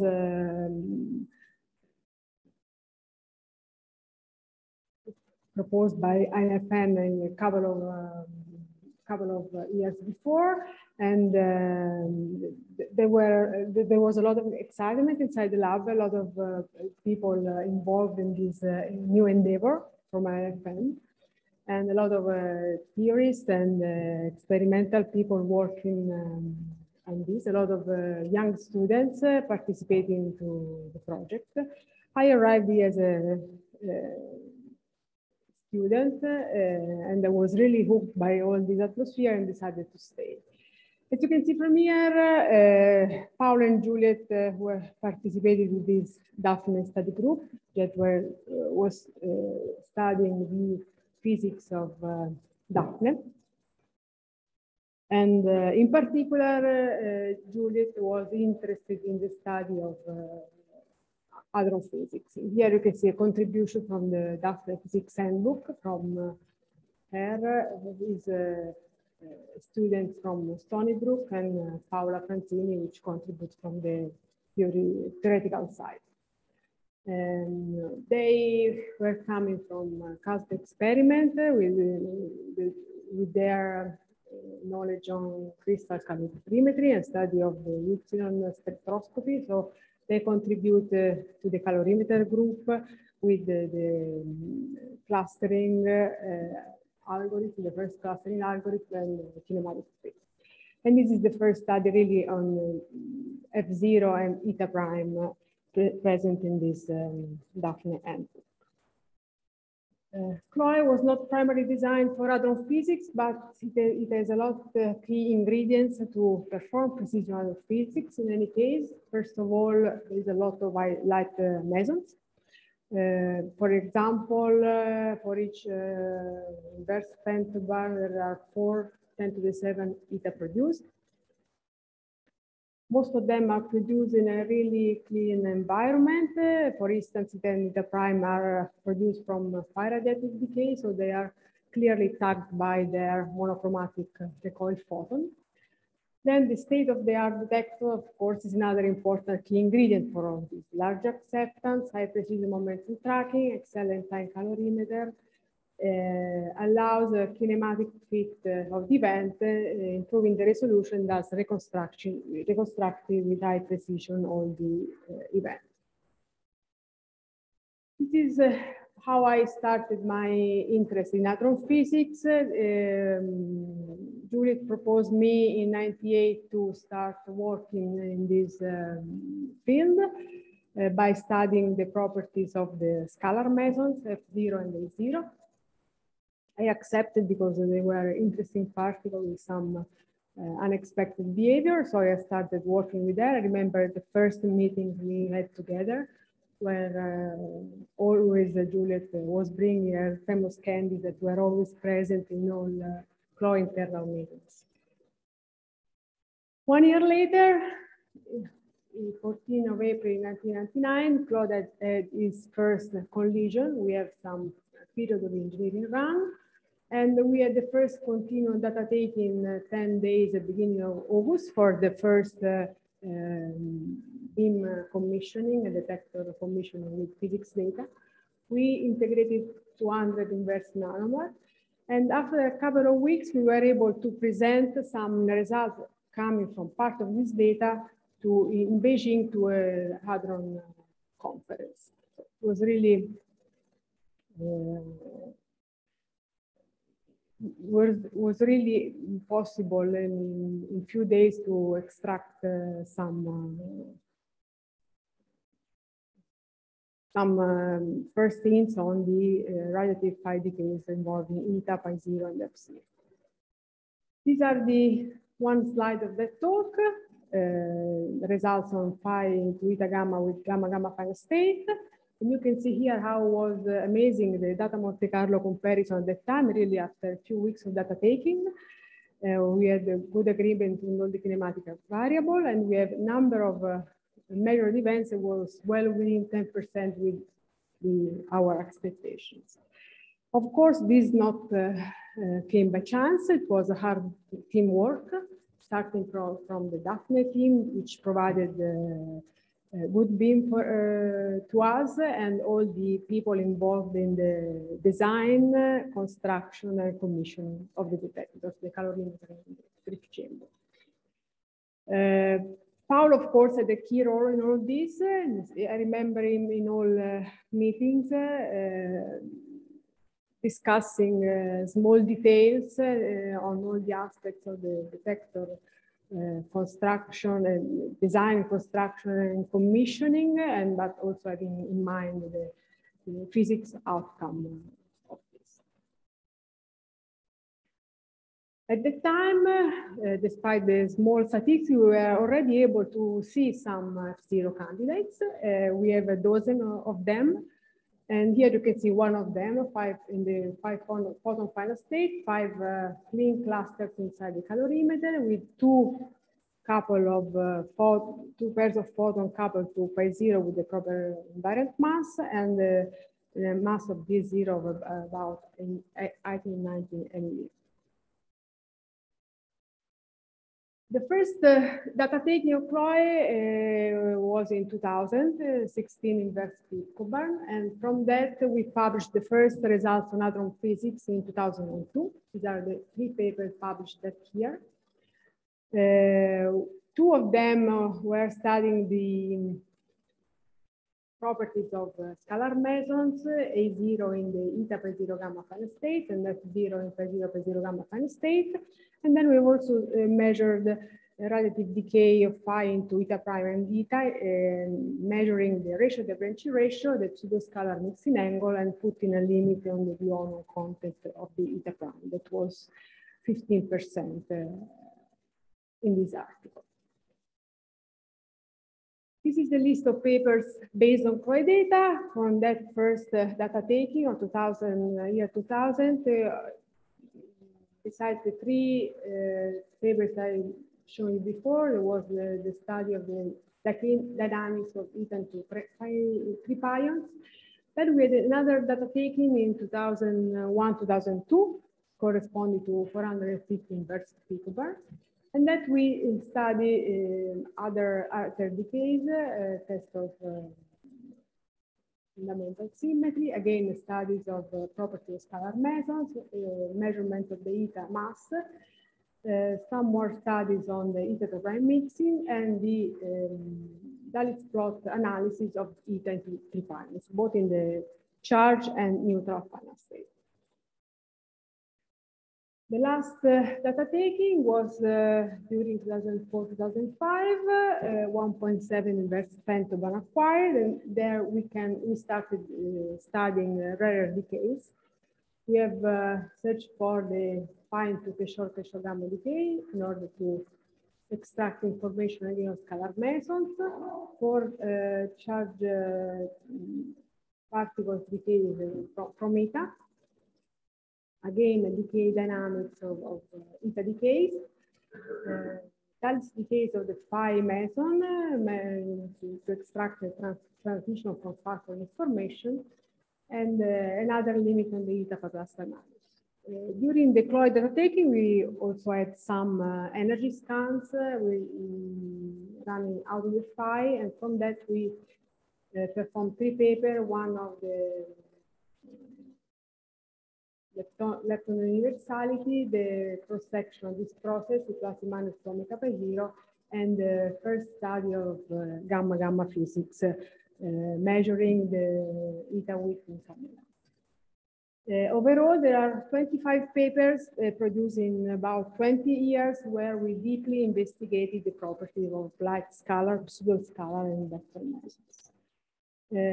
Several of these measurements are still the best on the market. I want to show a couple of these analyses. This is a summary of the work done on scalar mesons at CROI. We studied the property of scalar mesons in these 3 different channels, pi 0 gamma, pi plus or minus gamma, and eta pi 0 gamma. The interest of this kind of decays, of production through phi radiative decays, was in the fact that having SS bar as a starting point, we can test the kaon components in this kind of particles. So both the branching ratio and the mass spectra are sensitive to the scalar structure. So we measure, of course, both of these, the branching ratio and the Dalitz distribution for this pi 0 gamma final state, and the mass spectra for these other 2 channels. It was a big interaction with the theories to fit all of these decays. Also, Gino contributed to this with the Rome group. I remember meetings inside Mariani's office. And we have fit the contribution of the scalar together with the interference term with the reducible background. And in all of the cases, we have found that the branching ratio values and the coupling to kaons pointed for a quark structure for these kinds of mesons. In order to show how we understand these decays, we have under control situation here. There are 2. There is the forward-backward asymmetry in the plus channel, obtaining from data in Monte Carlo by including in the Monte Carlo the simulation of the scalar and vector meson dominance coming from the neutral channel. We can clearly reproduce the presence of the scalar at the phi peak. This is the comparison out of the phi peak where the scalar is not present. Another interesting measurement is the study of the eta minus pi naught. This is an endoscreen violating decay, which is sensitive to the light work mass difference. And so a precision measurement of that spot density allows the extraction on light work mass ratio. We have done 2 measurements of this in CROE with 2 different data sets. The last one is based on 4.7 10 to the 6 eta events. This is the result, the unfolded CROE data that were used by several theory groups in order to extract the work masses. This is an example of this work by Colangelo, Lanzio, Filler, and Passemar. Fitting our data, this is the prediction for eta and pi naught. This is not a fit, this is just a prediction overlaid with data. And from this, they were able to extract this ratio with an error below 10%. In 2006, Chloe ended the data taking.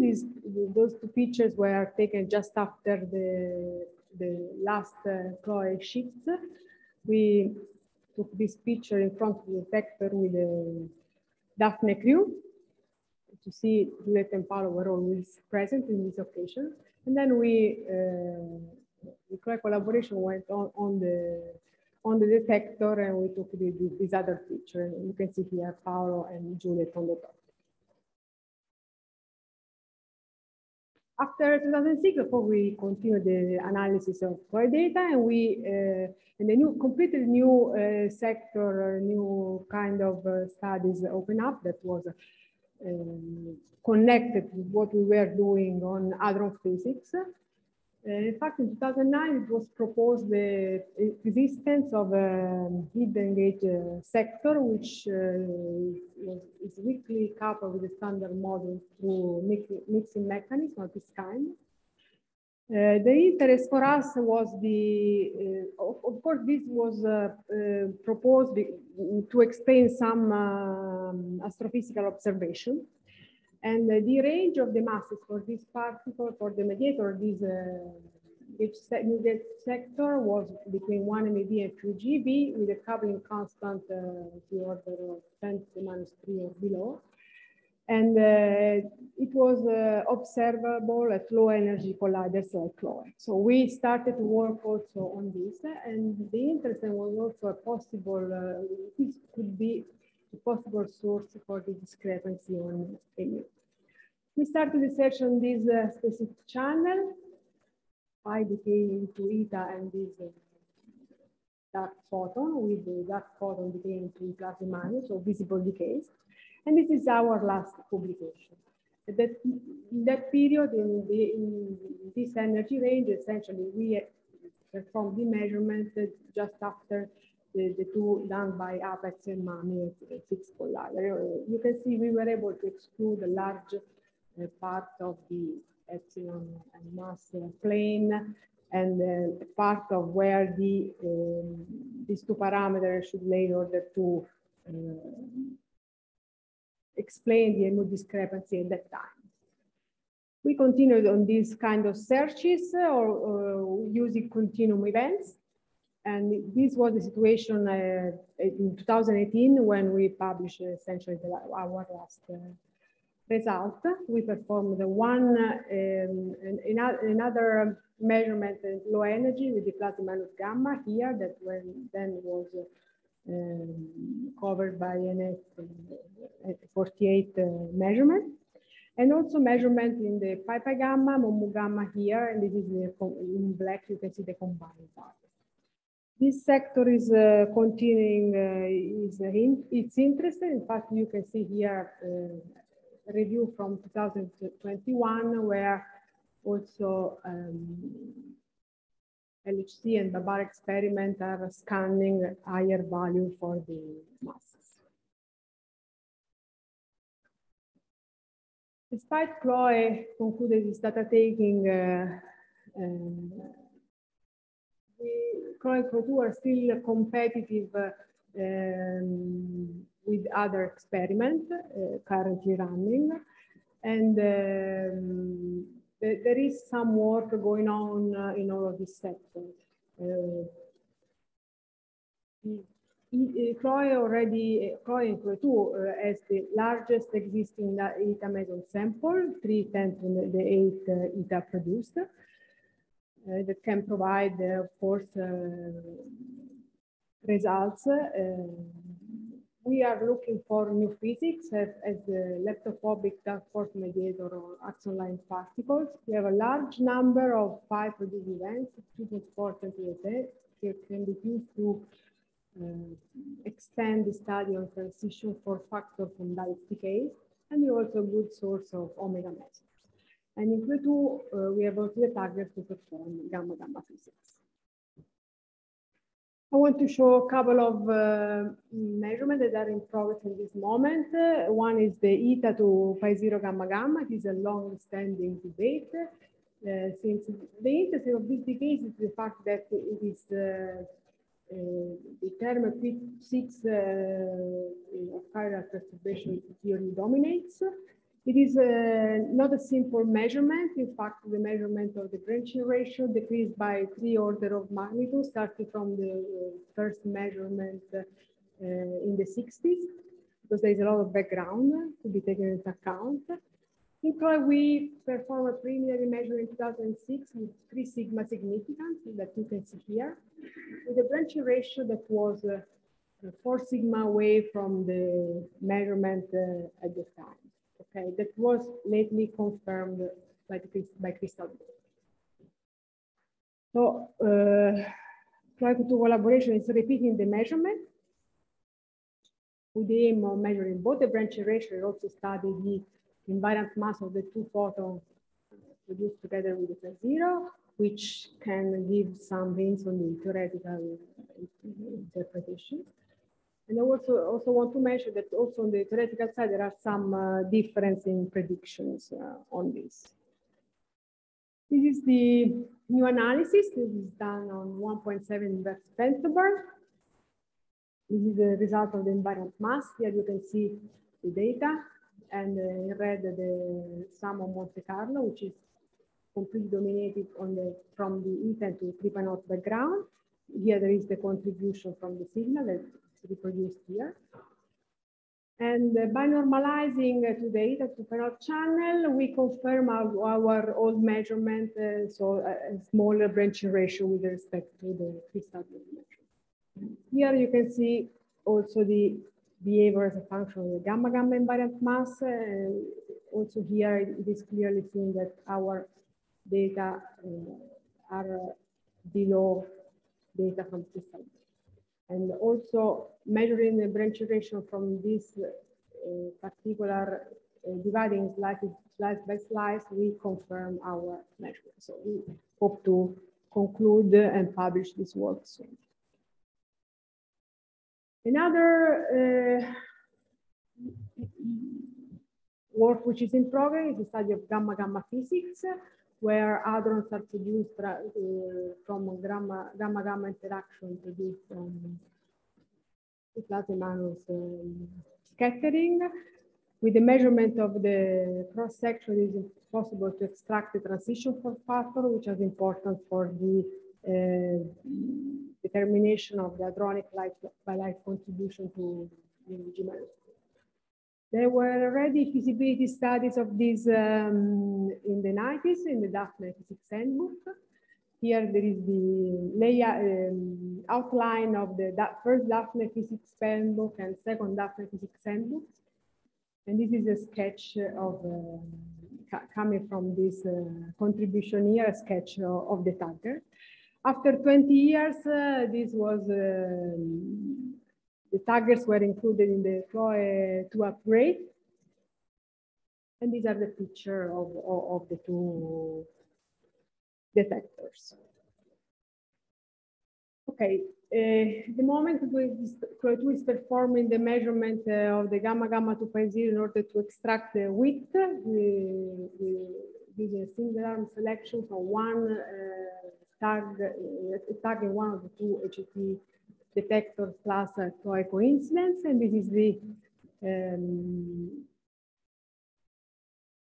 the results at the moment. There is a lot of background coming from radioactive Baba events, but we can clearly see the signal. This is in the signal region.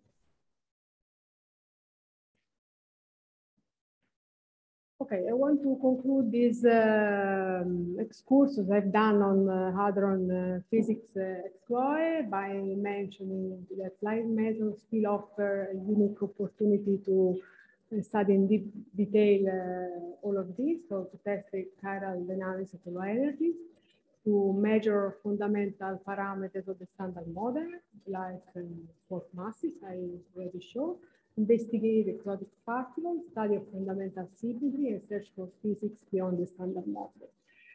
CROE has provided, and is still providing fundamental results on light meson properties, the dynamics, transition of factors, and also limit for new physics. The work on hadron physics investigation is continuing with the higher luminosity and higher energy experiments, such as BEST-3, BEST-2, and UHCB, focused from North colliders, and works in COMPASS, speaking about the scattering experiment. And there are also other proposed experiments at JLab and Fermilab that are planning to increase the current statistics to perform deeper studies on this. And I want to conclude by mentioning the lessons that we have learned from Paolo and Juliet from all this work of this year, at least from my point of view. I think that the most important lesson is the deep interest and passion for physics, and for all in all the steps of the experiment, starting from the very beginning, technical aspects, going to the big picture of physics. In particular, Paolo, as was already pointed out by the previous speaker, gave us a lot of lessons in detectors, electronics, and statistics. The other important thing is that the importance of having created a stimulating, exciting, and familiar working group that create a really good synergy inside the collaboration, and was really important to work inside the collaboration to provide the interesting results.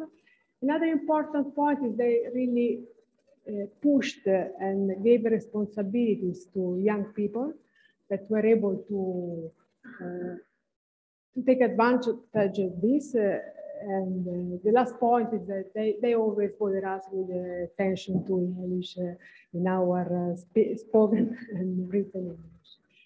And, so I think it was really a privilege for us, and also for me, to taking part on this CLOE enterprise and adventure. And I think that our scientific community and the lab as a whole really experienced a great period with the help of Paolo and Juliet. So I want to thank them with this beautiful picture coming from 2006 from the Paolo retirement. Thank you.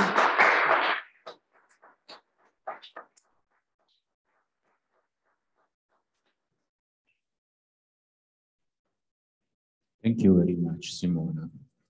Paola. I would like to have a more deep comment from you about this F0 seen as a possible multi-quark state. Maybe when you published the paper, this was not yet considered a multi-quark state, but nowadays having a higher energy. Yes, the interest in this, of course, with all these X, Y, Z state is. So I think that nowadays we can conclude that even at the strange quark level, multi-quark states are there, so there are no more doubts that. Yes, but at that time it was the first hint, so it was not a definitive answer on this, no, of course. It's important to see that CLOE was really a precursor in this kind of studies, and looking back in perspective, probably the first multi-quark states was observed by you, by the Chloe experiment. And only recently, having higher energy confirmation, we can say that this is undoubtedly a multi-quark state. Probably what we still miss is a theory that predict at the right masses all these states that the picture is not clear at the moment. There are a lot of debates on all these scene states from different experiments. So there is still a lot of work to do on this. Thank you, Simona. Are there other questions or observations or comments?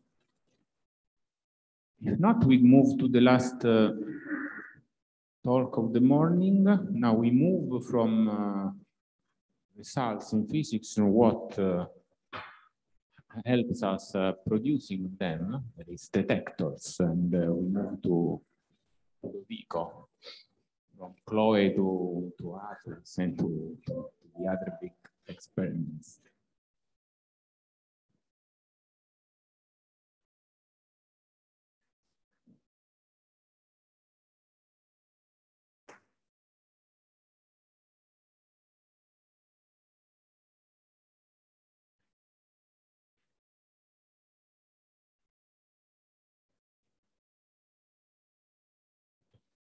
Oh, okay.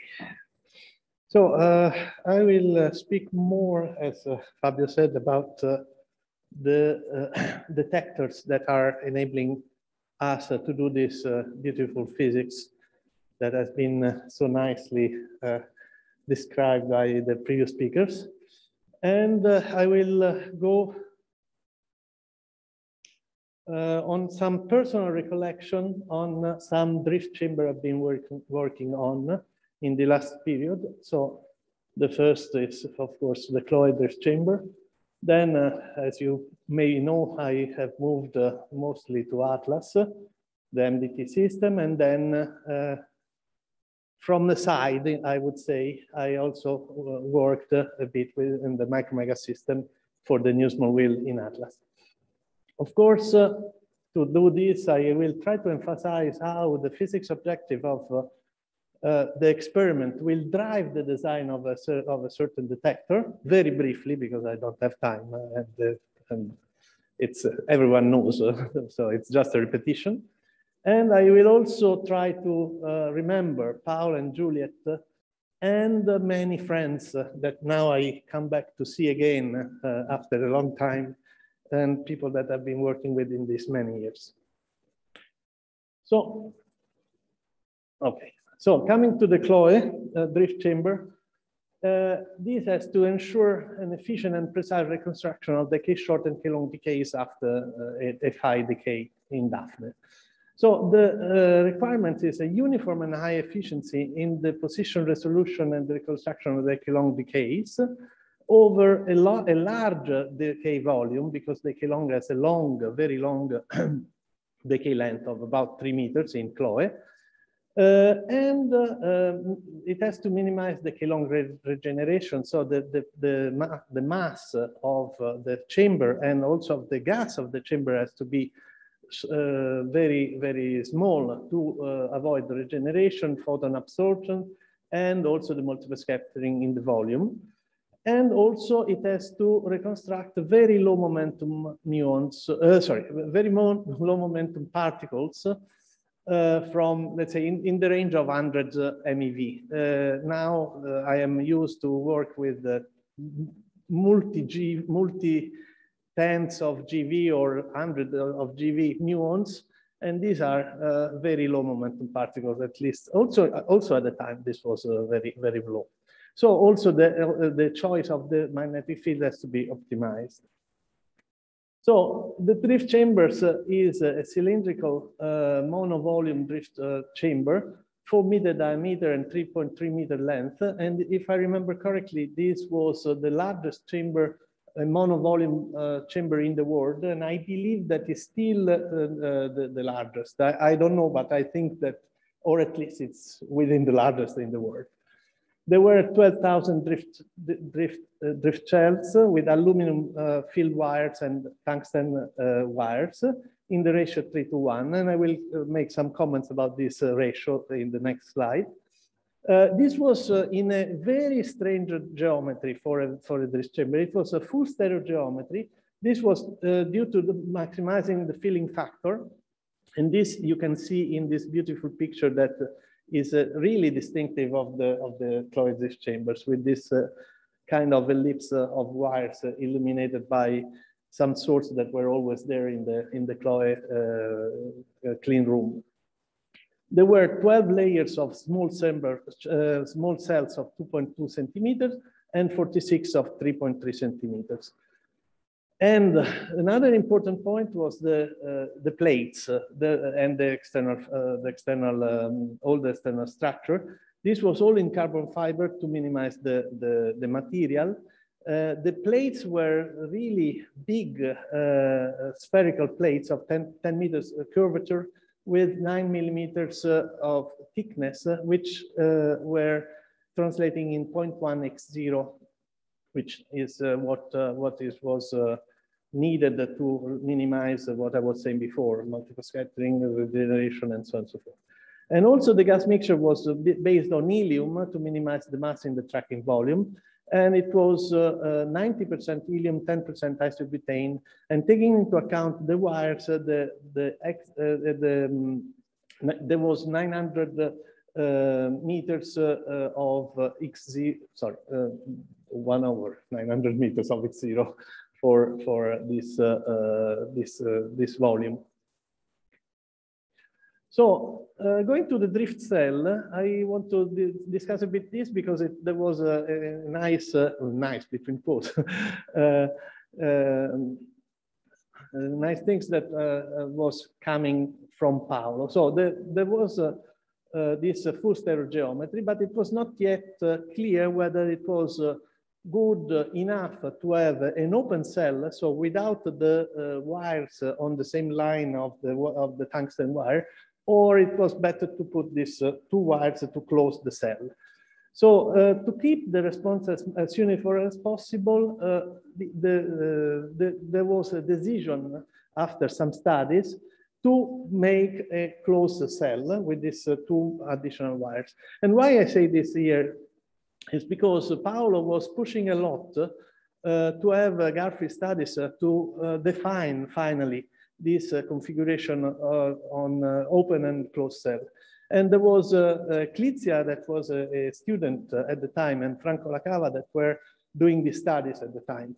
On the other hand, for some reasons, the study was presented by me here at CERN, and Franco was really upset, and it costed almost my friendship with him because I was presenting the end of the studies that was made by them. So, and Paolo really was, in that moment, was really pushing to, and probably for this reason, I decided to make this presentation without waiting for Franco, that day was not available, so I couldn't do that thing. And there was no Zoom at the time. So you had to go there to give the presentation. Another important point of a strange thing of this drift chamber is the fact that the full stereo geometry entails the fact that along the wire, the shape, the geometry of the cell changes.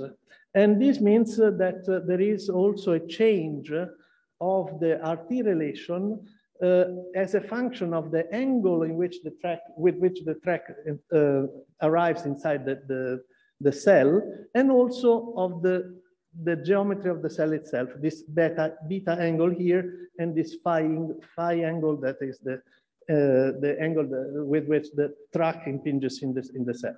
So as you can see here, the drift, the RT relation for large and small cell, in particular at the edge of the cell, are very different, and you need to have a good resolution, measurement resolution. You need to know very well these branches of the RT relation. And this was done with a very complex calibration program that was developed by Patrizia De Simone and Anna Ferrari. And also some others has made some contribution to this.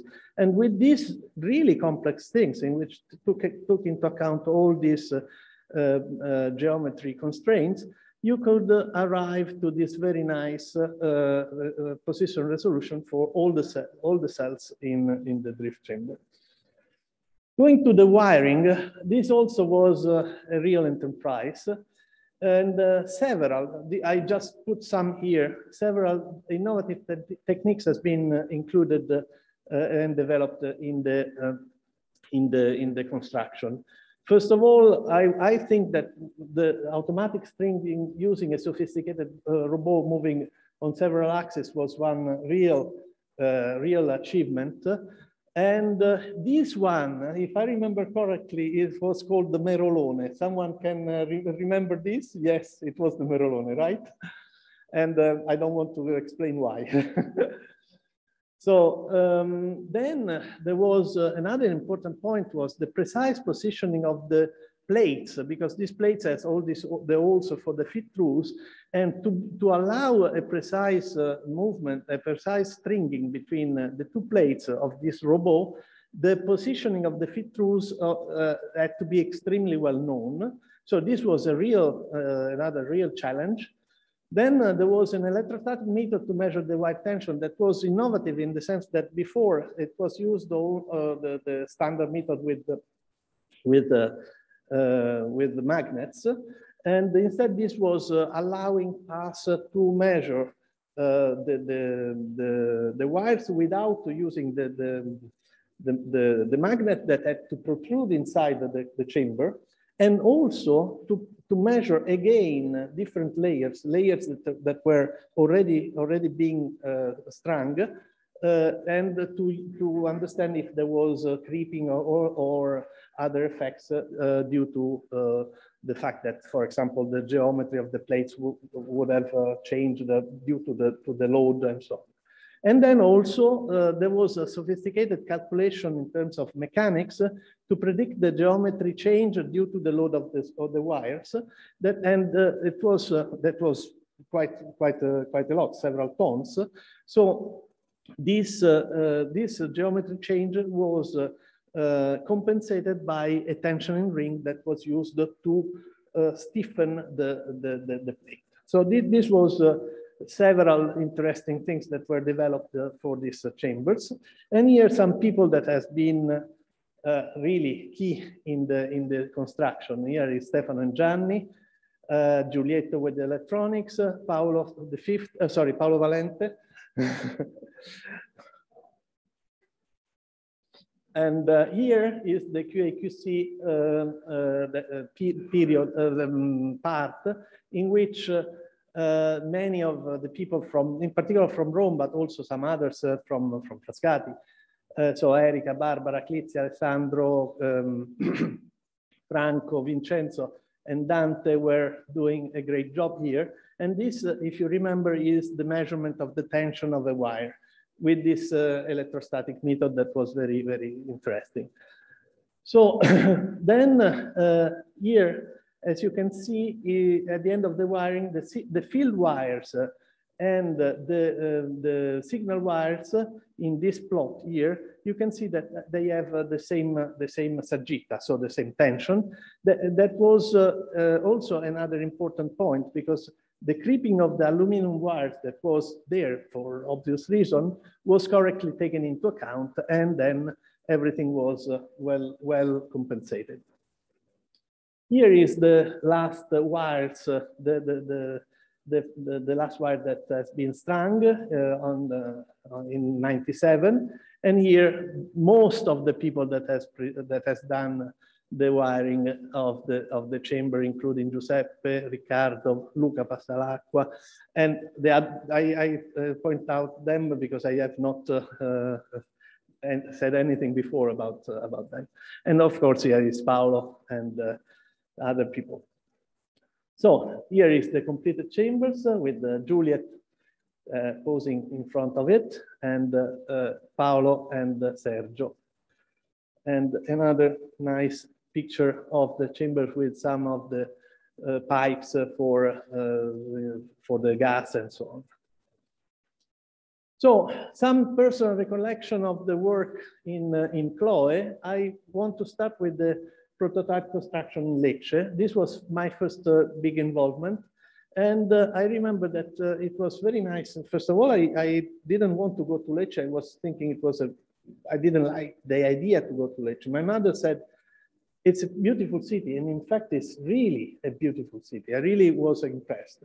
But apart from this, it was also important, apart from the fact that the prototype was important for other reasons.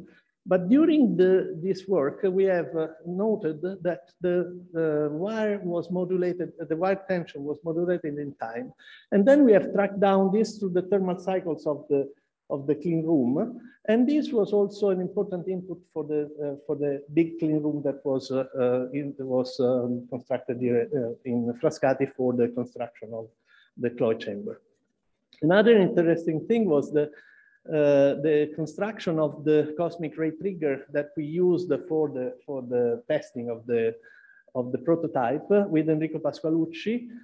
We went there and we had a back station plus other equipment, and we were stopped by the police. And very likely, Enrico, that is very precise, I would have never done it, but had the fattura pro forma. Otherwise, I would be with Enrico still in jail close to Lecce. Then finally, I remember very well the CERN test beam of the prototype, in which our colleagues of Lecce has made a real masterpiece. Everything was precise. Everything was with a full program of measurement. They made all the tooling to move the chamber in the different angles and so on. It was really a pleasure. Then another personal recollection that involves Juliet that is very interesting, because I was waiting to the infirmary in LNF together with Juliet to have a blood test, the annual blood test. And she just asked me there, because we met there, if I was interested in reporting on the Chloe chamber on the 96 ICHEP in Warsaw. And of course, I was very surprised because I was considering myself not really one of the main people in Atlas, in Chloe. So I was thinking, okay, this is very strange. I'm almost just arrived and I was asked to do that. So I was, of course, I accepted. And the talk on the calorimeter was given by Stefano Miscetti. And then I remember very clearly that the comments of Paolo and Juliet after the talk, in which, of course, they were very much in favor of the talk of the talk of Stefano, and they were completely right. I gave a very lousy talk. Okay, some nice picture here with the magnet. Here is with Sergio, and here I want to put this one also to remember for Paolo Laurelli that has left us a few days ago. But this I think is the visit of Roberti. Okay, then about Chloe. One last word on safety. So I have found these two pictures that if I would allow something like this now at CERN, I would be put in jail. And I think that Sergio, that was my direct supervisor when I started to do the technical coordination, would agree with this, right? But I believe that you were the technical coordinator when these things were done. Huh? Nobody's perfect.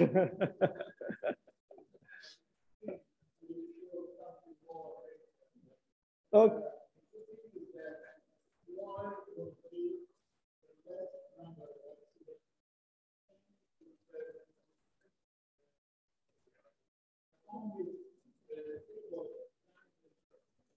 So I fully agree, but this is okay. When I show this picture to my Lex Glimos, she was with her like this. In any case, it's a nice recollection because people were working like this. It's dangerous, but were very professional. The people knew what they were doing. And I think that this is the lesson, I think. Okay, now move to the Atlas Muon spectrometer. This has been designed as a standalone object to measure the momentum with high precision, the momentum of very high momentum muons. And why standalone? Because in the early 90s, when we started to work on this design, it was not evident at all that the silicon tracker would have been capable of working in the background radiation condition that were foreseen for LHC. So the idea is that a standalone muon measurement would have safeguarded the possibility of doing discoveries in physics, even if the inner tracker would have not worked. So this is the main idea behind this detector. So the requirements is high efficiency for triggering on muons with PT greater than 4 GeV, the high acceptance, and then an excellent standalone momentum resolution at high momentum. For example, at 1 TeV, it was between 1 and 5%, sorry, less than 15%, and also at lower momentum in conjunction with the inner detector between 1 and 5%, up to 200 GeV. These are the contribution for the barrel part, and this is the end cap part. The different contribution, the inner detector, the Muon spectrometer. And that's it. As you can see, the inner detector drives the measurement up to 100 GeV or so, while the Muon spectrometer drives the measurement at high momenta. These requirements are then translated in a design with an air core toroid that reduce the multiple scattering, dominating at low momenta, with very high accuracy in the sense wire positioning and the mechanical construction of the chambers. The precision monitoring of the mechanical deformation of the chambers is also very important because this at high momenta is one of the driving factors. And also the knowledge, the very precise knowledge of the RT relations, so of the calibration of the tubes. And also the relative alignment of the different stations within the Muon spectrometer. So we have adopted what is called the monitor of these tubes, which are the chambers that are made of tubes, either 3 or 4 layers, and this is arranged in 2 multi-layers of 3 or 4 layers of tubes. And they work at a 3 bar absolute pressure. Then the wire positioning is one of the most important things, and it's achieved by using a high precision plug, this one. And there were many wars really between the different institutes on the design of this plug. This was really something cruent. And also the tubes were positioned with high precision using some comps that were fabricated in the different labs, and including Frascati, Rome, and so on. The chamber had to be monitored in terms also of the deformations due to the fact that the temperature may vary during the day and night, and even if the cavern is rather stable, but there are differences in temperature. There may be vibrations and so on. And this has been tackled by embedding the chambers with an alignment system that tracks the deformation of the chambers, temperature readings with the DCS box, and also about 1,800 points to measure directly in loco the magnetic field because it's needed to do the proper track reconstruction.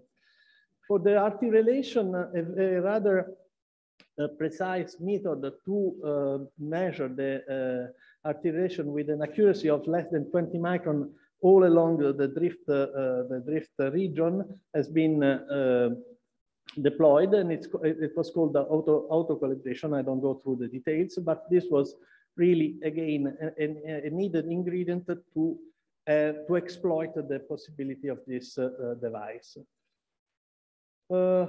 Then again, on the alignment, this is a very important and complicated system to be sure that the chambers are in the proper position.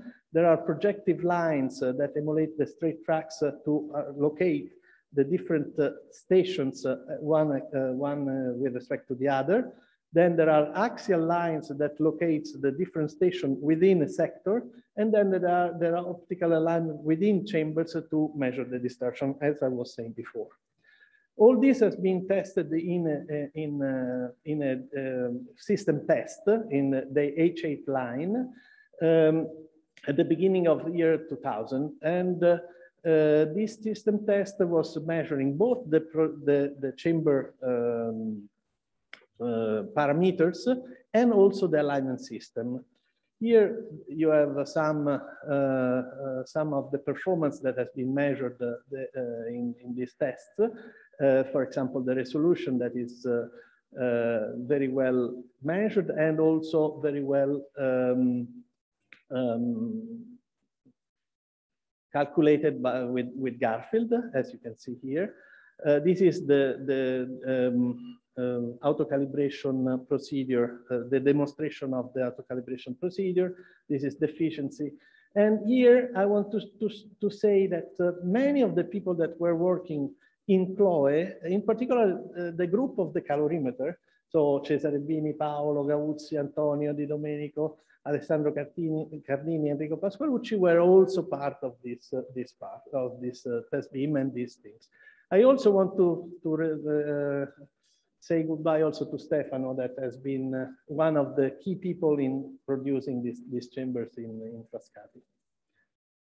A few photos of the construction. These are, to me, very nice photos of this detector that is quite impressive, I would say.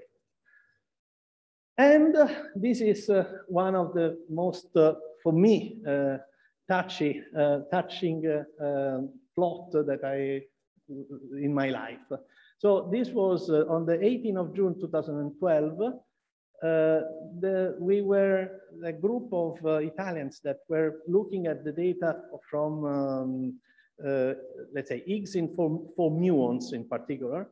And this was Antonio, Fabio, Cerutti, myself, Mario, Roberto and Stefano Rosati.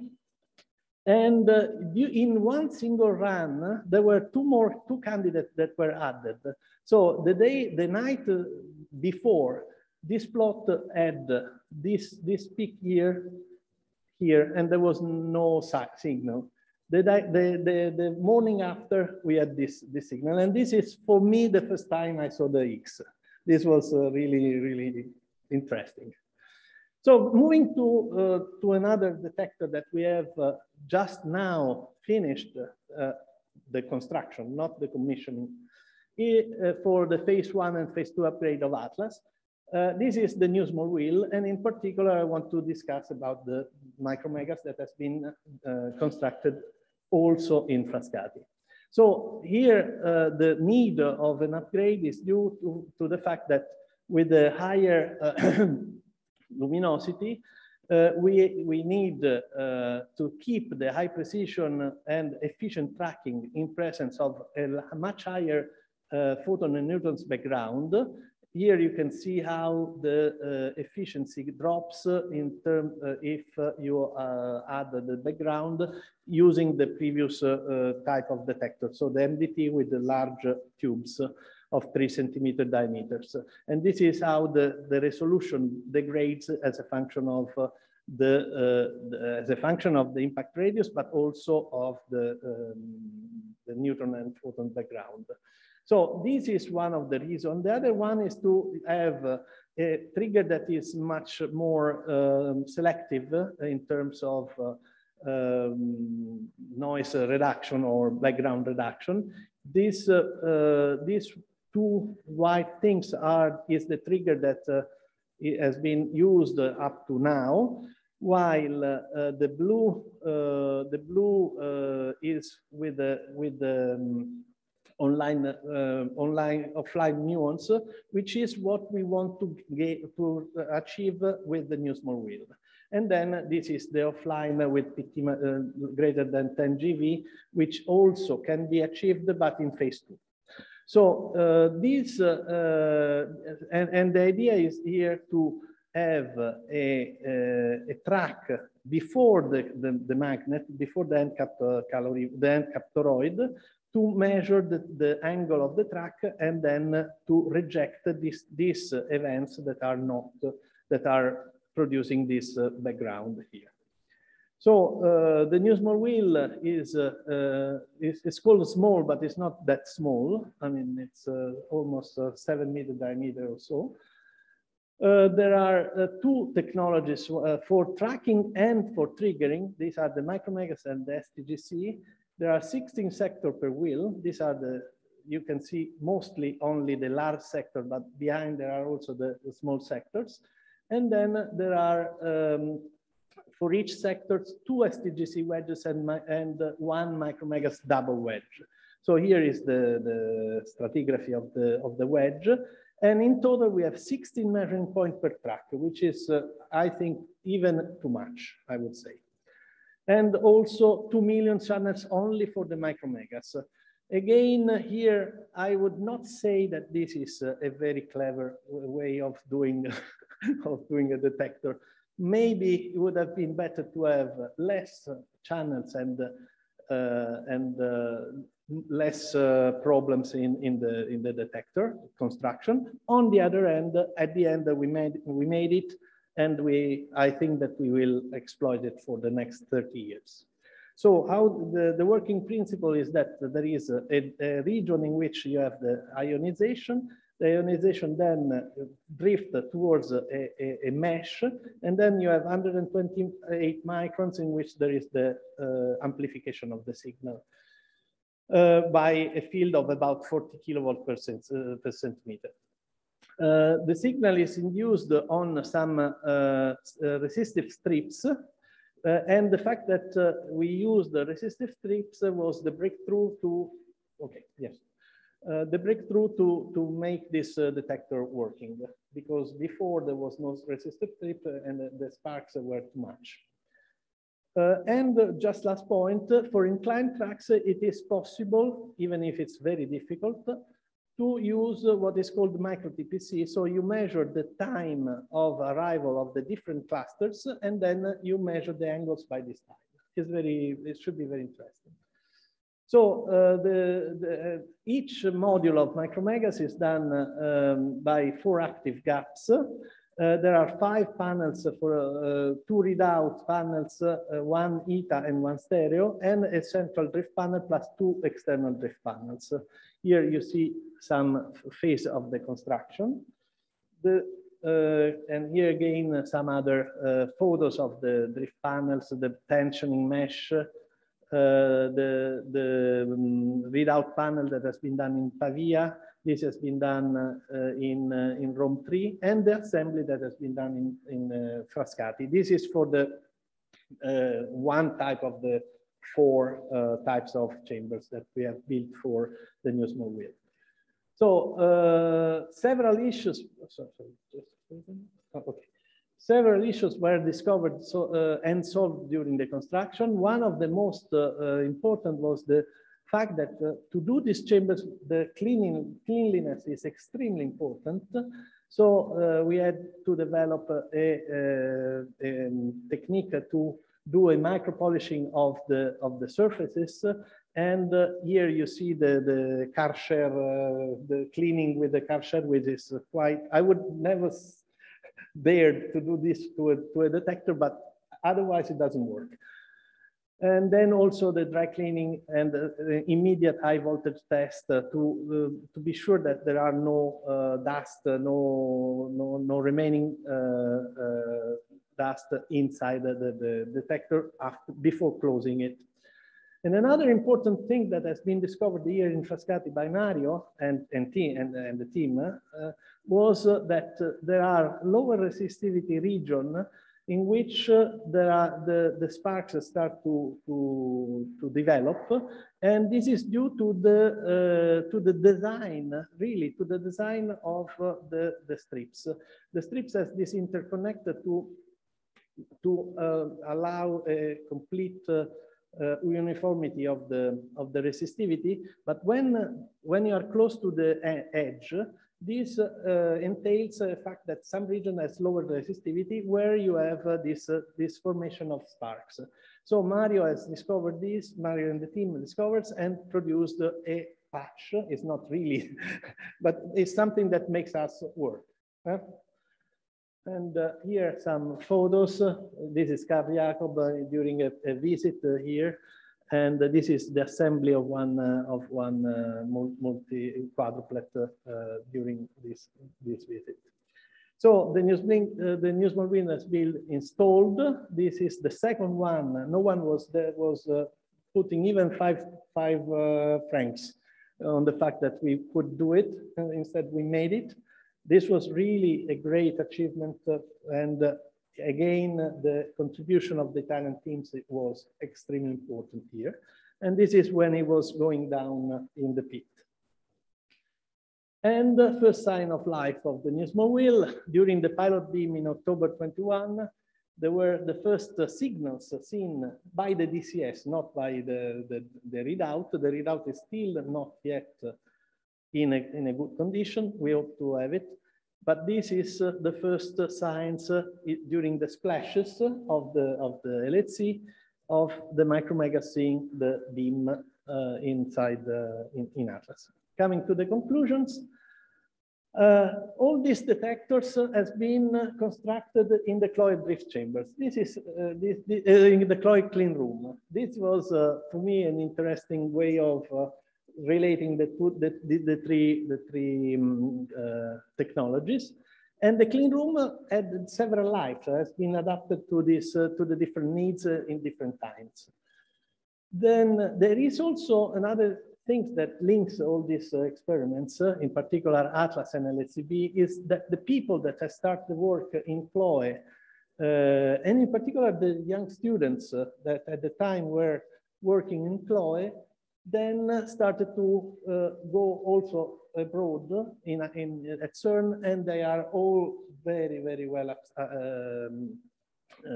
recognized. And I believe that the fact that Paolo and Juliet were here to teach us how to do physics, how to do the detectors, how to ask ourselves questions. So this is the link between all the things. And so for this, I would like to thank a lot Paolo and Juliet.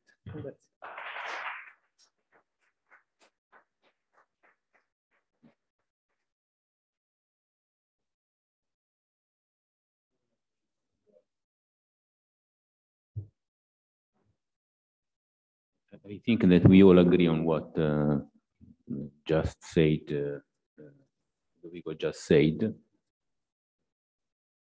Are there questions specifically for this specific talk? I think everybody is hungry.